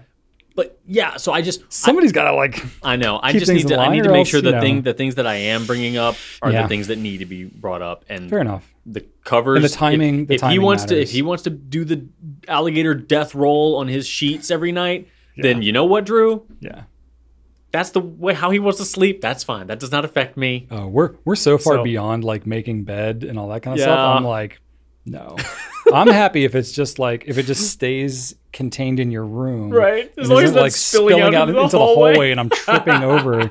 Yeah, that's a it's good adjusted expectations. That's a good mindset. Thank you. Yeah, as my therapist said, it's like basically if it really bothers you that much, you just take care of it. Yeah, and like don't try and get your kids to like do all that stuff all the time. I'll keep that in mind. Not in like their room. I'm not going to go in and clean their room. Forget that. I'm like, if you want to live like an absolute pig, friggin' fine. As long as there aren't like bugs and rodents in your room. So we have like a no food rule that we stick to pretty good. That's fair. Like no bring food out of the kitchen kind of a thing. No bag of apples. They still sneak it though. They still sneak it up. Do they know that you know that? Like boxes of cereal. Oh, come on. I'm not joking. Not even being subtle. And I love Ellie. She's like such a great spirit. And she's a lot like me in a lot of ways. But she like was going to get a snack. This is like as I was getting ready to prepare dinner, right? Because this is how it goes. She probably like didn't have lunch. She was whatever doing. And then she came down and she was getting a snack. No joke. She had an entire one of those big like boxes of goldfish. She grabbed that whole thing. She had, I think, like 2 boxes of cereal. And she had like this armload of stuff. And I was like, Ellie, what is all this? It's not a snack. And she was like, oh, I think I grabbed too much. And I was like, you think? I was like, what's the serving size here? The serving size things helps a lot. Like trail mix, like they would just eat all the trail mix in one sitting. Don't give them cheese balls then, because you know how many cheese balls are in a serving? It's like 30. Yeah. I mean, I love that because we've like trained them now to like look at the serving size. And Joseph's such a rule follower. He's kind of like Rachel. He's like, whatever, it's 13 M&Ms. Oh. Like counts out 13 M&Ms, and that's the thing. So like, maybe I should try that. Trail mix and stuff like that. We like keep the scoop. It's like a 1/3 cup or whatever. So we keep like a measuring spoon like in the trail mix. I wonder how many servings are in Oreos, because he's been going through some Oreos recently. It's like 2. It's good. Not many. Good. It's not many. Oh, Oreos are. I'm terrible with Oreos. We buy Oreos and it's like times. What sort of stuffing human are you? Do you like double stuff, single stuff? Better. The more the better. You not like the mega I want though. It all, yeah. Really? Oh yeah. Oh man. I want it all. See, I'm like both Shannon. I like mint. The mint Mint's Oreos good. Are the best. Mint's good. Shannon and I are actually very aligned. We just like the regular Oreos. I mean, those are good. Regular Oreos. I like the thin ones. She's not quite into those, but regular. Give me thin with mega stuff. Now we're talking. Oh God! If I could get mega stuff with the mint filling, that would be the best. Oh my God! That's what I would like, because I just love filling. But when I eat cake, I'm like, I want all the icing. That's like, just give me all like buttercream icing. Oh, buttercream's fantastic. Yeah. Oh God, yeah. If you get the like, the edge of it where it's got all the icing on the side and on the top, and then if it's got some like flowers or something on top, I'm like, yes. Do you like cream cheese icing? Yes. Yeah, like carrot cake icing or red velvet. Oh yeah. All right. Anyway. Oh, I'm getting so hungry right now. All right. What else is going on? Ryan. So yes. Well, we're getting there. So my sister-in-law's family was here. Lots of fun kid time, stuff like that. We continued on the High School Musical thing. Ellie wanted to watch more of that, and I was like, oh my gosh. Thankfully, they watched it during the day. They watched like the sequel, because there's sequels of it. And then they ended up actually making a Broadway musical of High School Musical as well. So now we have playlists that my kids listen to that have High School Musical songs. Anyway, I'm just embracing it. But it was like, spending time with the cousins and my kids and all that kind of stuff. I was looking for like, what are fun, interesting things that we could do, because like everybody was kind of getting stir crazy in the house because it was so freaking hot too. So like by the time I would come home from work, everybody had been like kind of cooped up in the house all day. And so it was like finally cool enough after dinner to like go outside and not die of heat. So one thing that I threw out there as an idea, I was like, well, I recently just picked up some hay bales. That's right, for the targets. For my archery targets. I got some hay. For landscaping stuff. What can I do with hay? I have some hay bales. I got a trailer. I was like, why don't I just like hitch it up and I can just drive. And I threw this out. I throw ideas out like this at the family all the time. I'm like, hey, we could do this. And most of the time the kids are like, nah.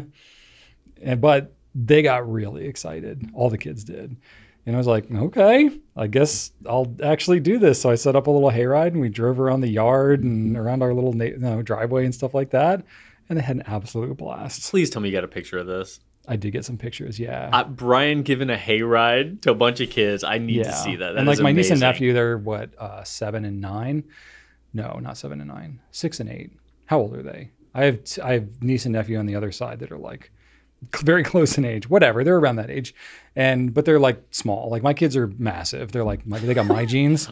So they like. I've seen them walking through here recently. Like, yeah, they're taller than Rachel. They're both larger, taller, and heavier than Rachel now. Like if I was squinting, I would have thought you and Rachel walked by at some point. Right. So my kids have not been in like lap sitting size in a very long time, but my niece and nephew are like, they can do that. So I was like, oh, okay. So I had my little tractor or whatever. I was pulling the wagon, pulling the trailer with the hay bales.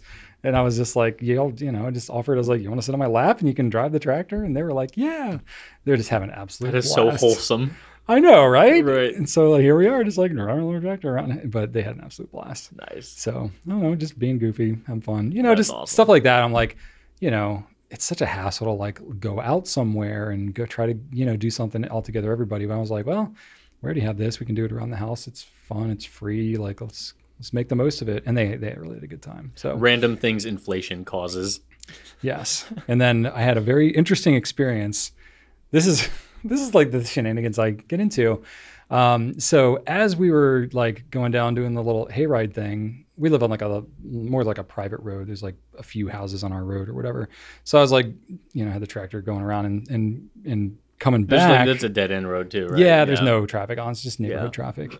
So one of my neighbors like pulls up in her car and kind of stops me and was like, hey, can I ask you a favor? And I got like the whole family's like on the hay ride thing in the back. And I was like, okay. She was like, we have a dog who's going to be passing soon. And she was like, it's a 185-pound Newfie. Aww. And she's like, we physically can't dig a hole. Like the ground is so hard. It's like all clay. She's like, we can't dig a hole to be able to bury our dog. Oh. She was like, do you have like because I had the tractor. She was like, do you have the equipment to help us dig a hole? And I was like, actually, I do. I can definitely help you dig a hole. I was like, I'm so sorry. That's such a bummer.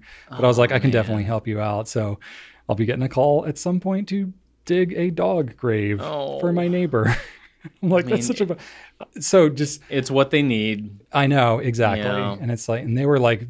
They were like, we don't know how we're going to be able to bury this dog. Yeah. And so I was like, it's a neighborly thing to do, but I'm just like, how many people can just be like, while I was given an impromptu hayride to my family, I got solicited to dig a dog grave. And I was like, wow, this is a very interesting situation. Yeah, but it's a big dog. It's a big dog. Yeah, I've seen that dog before, and it's like a bear. It's like a bear running around. Black one. It's a brown, like a dark brown. Oh, yeah. wow, okay. Yeah. Yeah, my dad's Sweet dogs. My but, dad's family had a black one for a number of years. Yeah, they're it's a big dog. Huge dogs. It is miserable to be a Newfoundland in Virginia summers. I can imagine. That dog was not It's so super much hair. happy. No, Yeah. spent all summer under the deck. I remember. Yeah. But anyway, so there you go. I'll be doing a neighborly duty at some point there. That's cool of you. Let's see here. I've been throwing more sharp things. So I had like I built the target and all that kind of stuff. Yeah. I bought some like throwing knives. They're like, made to be throwing knives, So I bought those, and then I also actually bought some throwing axes. You did? I did buy some because I was like, gosh. I am actually really enjoying doing this. And I had just like a straight up hatchet, but it's like very clunky. It's not made. It's not made for throwing. It's not weighted right. Right. So it's like I'm doing it, but I bought like actual throwing axes, and like it's not just the blade on the front, but there's like a blade on the top, and it's sharp on the other end too. So it's cool. like it like increases the likelihood of it a sharp thing sticking into the wood give yourself by like points, by like 70%. Yeah, so it's like you can give yourself points. So like, all right, if the main axe blade hits, that's 5 points. If the handle hits, 1. Yeah, exactly. So that's been fun. That's so cool. I'm throwing it. Is it like paracord wrapped or the throwing knives that I have are paracord wrapped? What the about axes are just steel. Steel? Oh, yeah, okay. Just steel, and they're pretty thin, so they're lighter and a little easier to throw. Okay. So I'm like, just enjoying it more and able to focus a little more on like the aiming of the target, not like trying to master the specific technique. I still try and get it to where like the normal blade part would hit in. Sure. But, still. That's fun. It's less of just like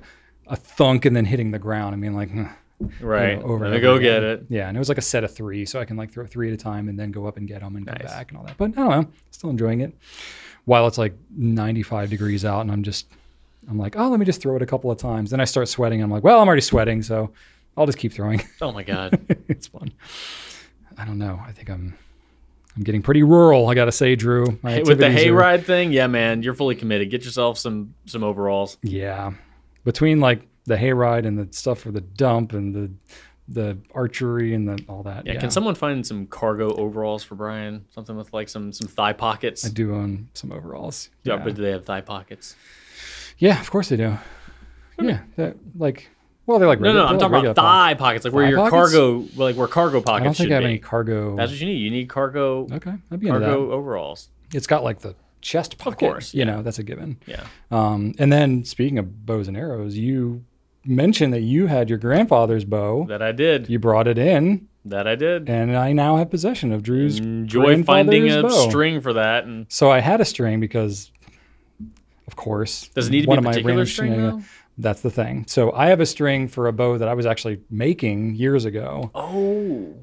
But it was, making a bow is hard, and I didn't really know what I was doing. So, I mean, I did it. It shoots, but it's more like a long bow. It's not a recurve bow. It's an entirely different string length. Yeah. So I have a string fit that bow, and I was like, well, maybe it'll fit. And I was like, well, it's like a foot too long. So no. Wow. So I'm gonna have to go and get a string specifically for it, but that's okay. They're not crazy expensive. So I might actually do that today because we got a dinner to go out to tonight, and that's it's like not enough time for me to drive home. So I'm like, well, I actually could go get a string for but I like all this stuff. I'm so far beyond being able to explain this to Rachel in any way that makes sense. It's just like, I'm not even gonna bother.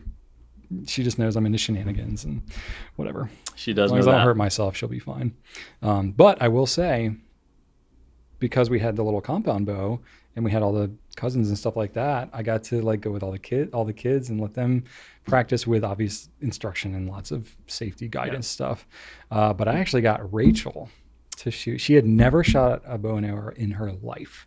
And I was like, offered her, I was like, do you want to try? Because like the kids had done it and my niece and nephew. And I was like, Rachel, come on. You want to try? Did she not do it last time? She literally has never shot a bow and arrow in her life. Oh. And I got her to try it. Nice. So she shot 5 arrows, and I think she's good. She'll probably never shoot again in her life. But That she sounds did like it. Shannon. She had a pretty good attitude about it. And she was like pulling back. She's like, oh, this is really hard. And I was like, this is like a 10-pound draw. It's like the easiest possible one. Yeah, but they give the kids a too. 10-pound compound. Yeah, I was like, but it is work. Yeah, for sure. Yeah. And it's like weird muscles that if you're not doing stuff like that, it's interesting. But then her sister tried it too, and Ellie's getting pretty decent at it. Joseph was so funny. He's just like Rachel. Rachel tried it and she was like, yeah, this is kind of hard. And she's like, yeah, I'm good. And Joseph, he like shot like 5 of them. He's like, yeah, I'm good. He just went inside, and I was like, okay. But Ellie was out there hanging with me and shooting them more, and so it's like, okay, cool. It'll be like me and Ellie's thing. Nice. That's fine. And of course, we would like shoot and miss it and go try to find the arrows in the yard. And that's all part of the experience, but that's fun. But yeah, it'll be interesting because the one you gave me is a 45-pound draw. Hefty boy. Which is not even the craziest. It's like hunting bows and stuff can be like 70, 80 pounds. I cannot. Some of them can get up there. If you're like trying to kill a mammoth, I guess. Yeah, but I don't know. We'll see. We'll see if I can shoot that thing. That will probably feel tough to me. I mean, I've shot it before when I was younger. Yeah. And it's not doable. It's doable. Okay. It puts some power behind it though. I bet. Might stress test my hay bales. It might. Well, we'll see. Let's see what else. What other shenanigans? Got your bow. Oh, and then we went to 5 Below, which is like a great place to go. Always fun. Kids have a little bit of spending money because they just have weird stuff there. That's those little you don't really find. No, it's great for those like little random surprise packet things that kids like. It has like a dozen of those things. Yeah, and they got like interesting variations of candy, that you can get there. So the kids just had a good time there. But I found some random crap there that I was interested in. One of which was I bought a puzzle that was there. It's called the Impossible Puzzle. It's basically just like clear like Lexan plastic, and it's all cut out, and all the pieces are fairly similar to each other, but slightly different. Why would you do that to yourself? So there's no picture to go off of. It's a 250 piece puzzle, which is not crazy, but yeah, it's this little puzzle and it's just all clear pieces. Oh man. And I solved it, but it took me like a solid 2.5 hours because basically you have to try every single piece. Like there's really not much to go off of. There's not a bit of that sounds fun to me. I thought it sounded fun. It was $5. I was like, I'll get $5 of enjoyment out of this. So yeah, I made a totally clear puzzle. Sounds like a punishment. Yeah. Oh my God. Then Rubik's Cube sounds like it's better than being in 90-degree heat. You know, it's all a matter of. That's true. There you go. Once you compare it to the power once you're in the heat, it's like just, whatever. You have set your paradigm. You know, that's how I do, man. That's how I do. Anyway, those are my shenanigans recently. But yeah, that's what I've been up to. No, you all right there, Drew? It's a weird. Is that Taco Bell kicking in? You can't here, scoot too far back on these because then they make weird sounds. Yeah, mine's not making as much of a. That's really prominent. I wonder if that's picking up on the mic. Anyway, we got a quick company update, and then I have several fun facts for today. Oh, okay. Several. All right, company updates real quick. We have Fountain Pen 101 Part 5. Part 5. The completion of the series.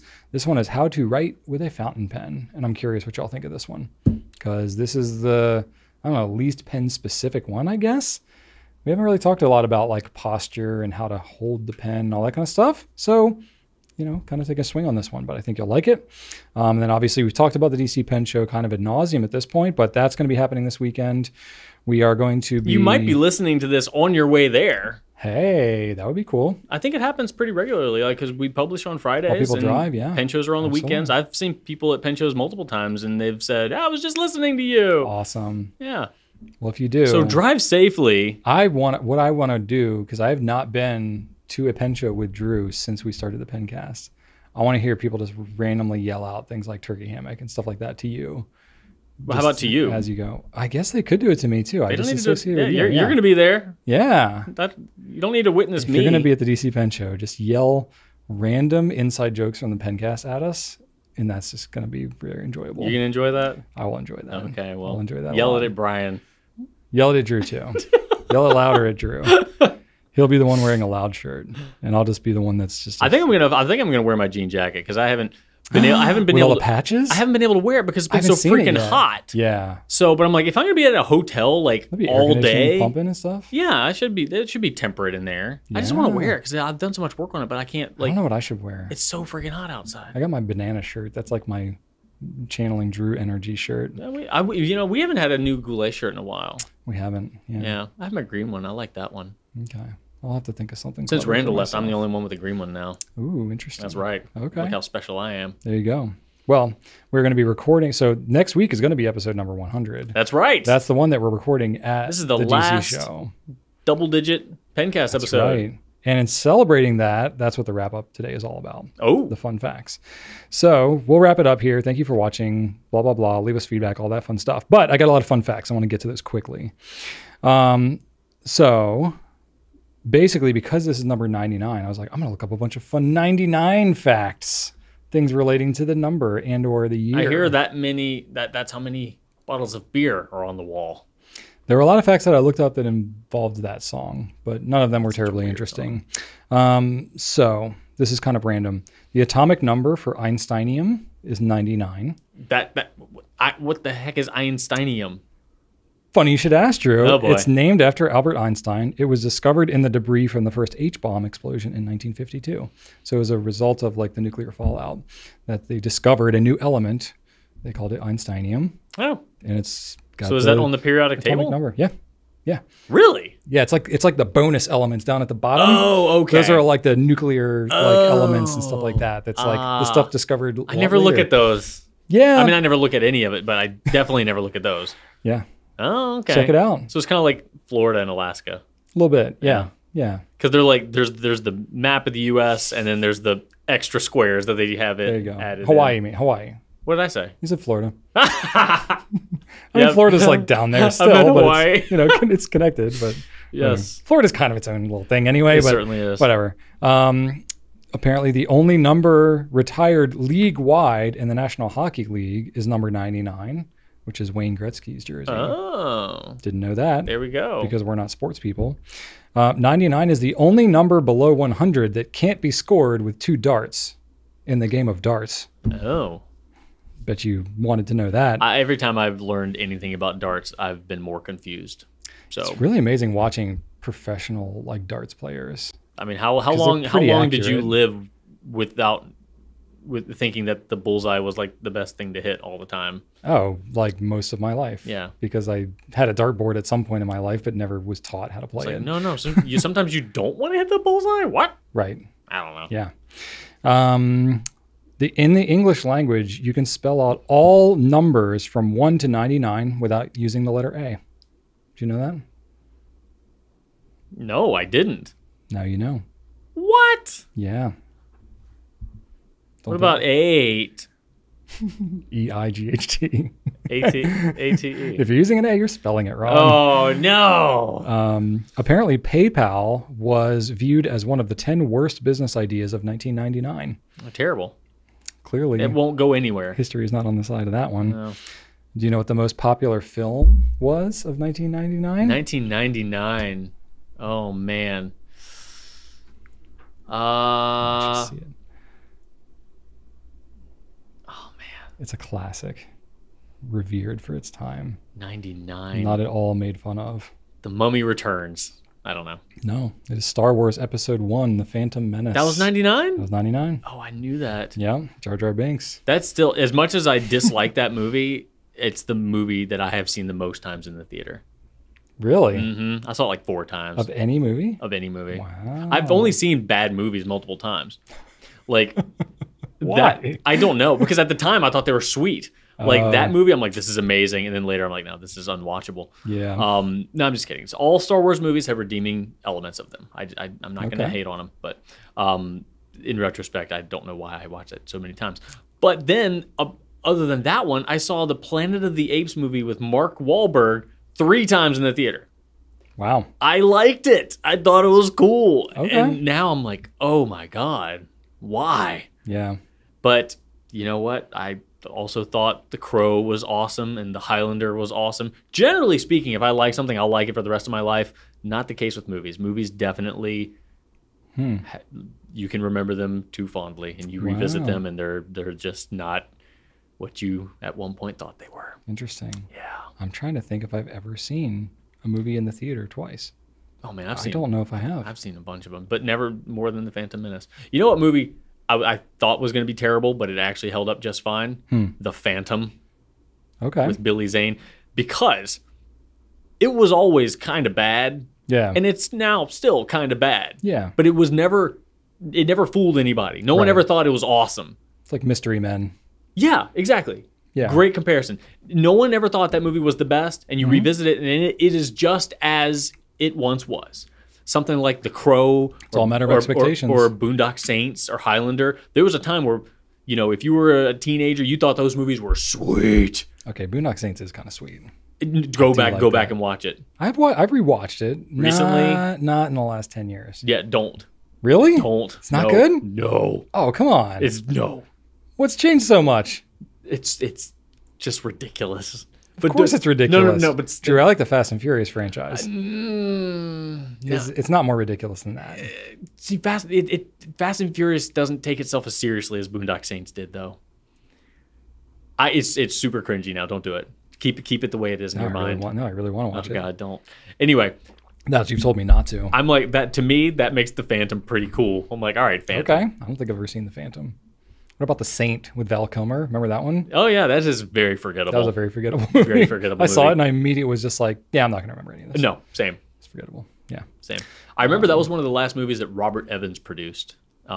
He was a famous movie producer. We had a documentary made out of him, which is a great documentary, by the way. The kid stays in the picture. Okay. But yeah, that's like the most notable thing I remember about The Saint. I don't remember anything about the plot.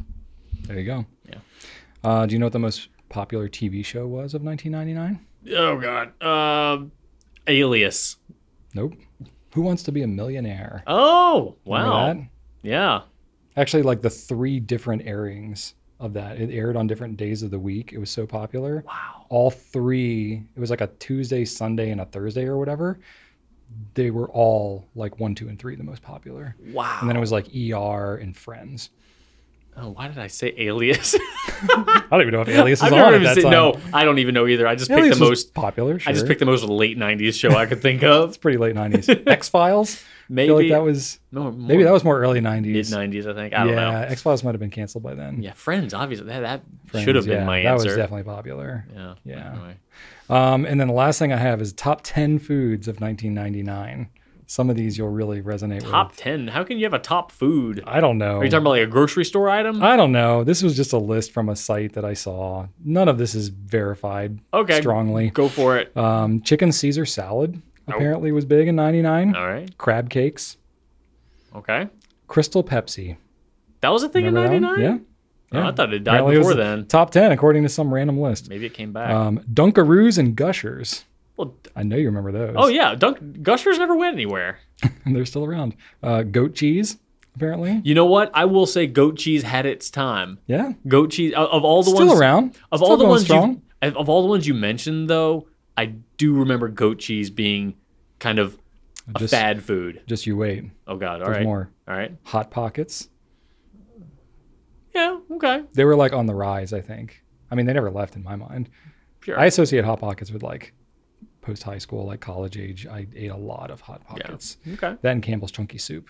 Oh, okay. Campbell's Chunky Soup had a time. That's how I sustained myself through my early 20s. They had a lot of commercials around that time, too. Oh, heck yeah. With a football guy, yeah. Oh, yeah. Salisbury steak, Campbell's Chunky Soup. I love like it. 2,000% of your daily sodium. Oh, yeah. Love it.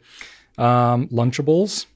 I know you remember that. That was from like our school days. Lunchables are still a thing. Molten chocolate cake. Yep. That's a big thing. That seems a little more trendy. Like Chili's, you know, get one of those. Yep. I'm definitely, so far that and goat cheese. I'm pizza bagels.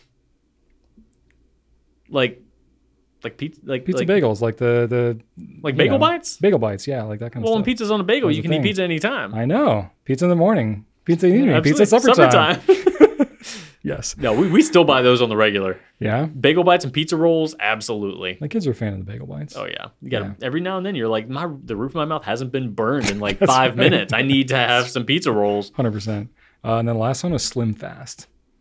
Oh, okay. I can see that. Being really definitely popular. had Definitely. Because everybody was eating like Hot Pockets and pizza bagels and molten chocolate cake. Then you got to bring it back for like the Caesar salad and the Slim Fast, you know? I know Caesar salad and crab cakes often feel like they should belong together to me. I feel like whenever I've had seafood and a salad, it's always been a Caesar salad. I mean, the anchovies is what gives the Caesar dressing its tang. Yeah, so they kind of belong together. Yeah. We had crab cakes last week. Rachel's loves some crab cakes. Oh, yeah. That's like her favorite. Love crab cakes. Yeah. And I like chicken Caesar salad.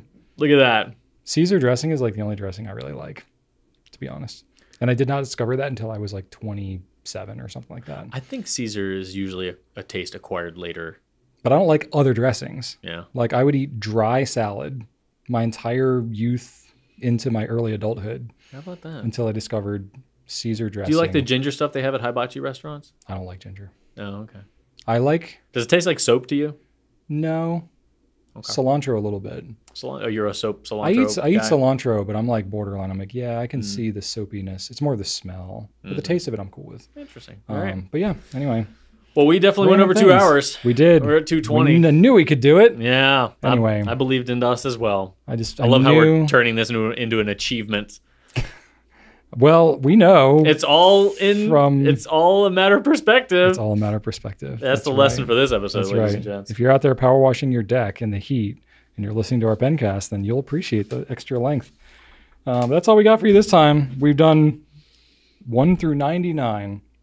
Next week, 100. We planned for it well, but I'm just ready for things to go wrong and it's not something not to be normal, and that's okay. We'll just roll with it. But anyway, why start being perfect now? We appreciate exactly. Again, we've never set that as an expectation here, so I think we'll be fine. But anyway, thanks for watching. Well, thanks for hanging with us this long for so many episodes, and we will catch you on the next one at 100. Thanks for watching, and right on.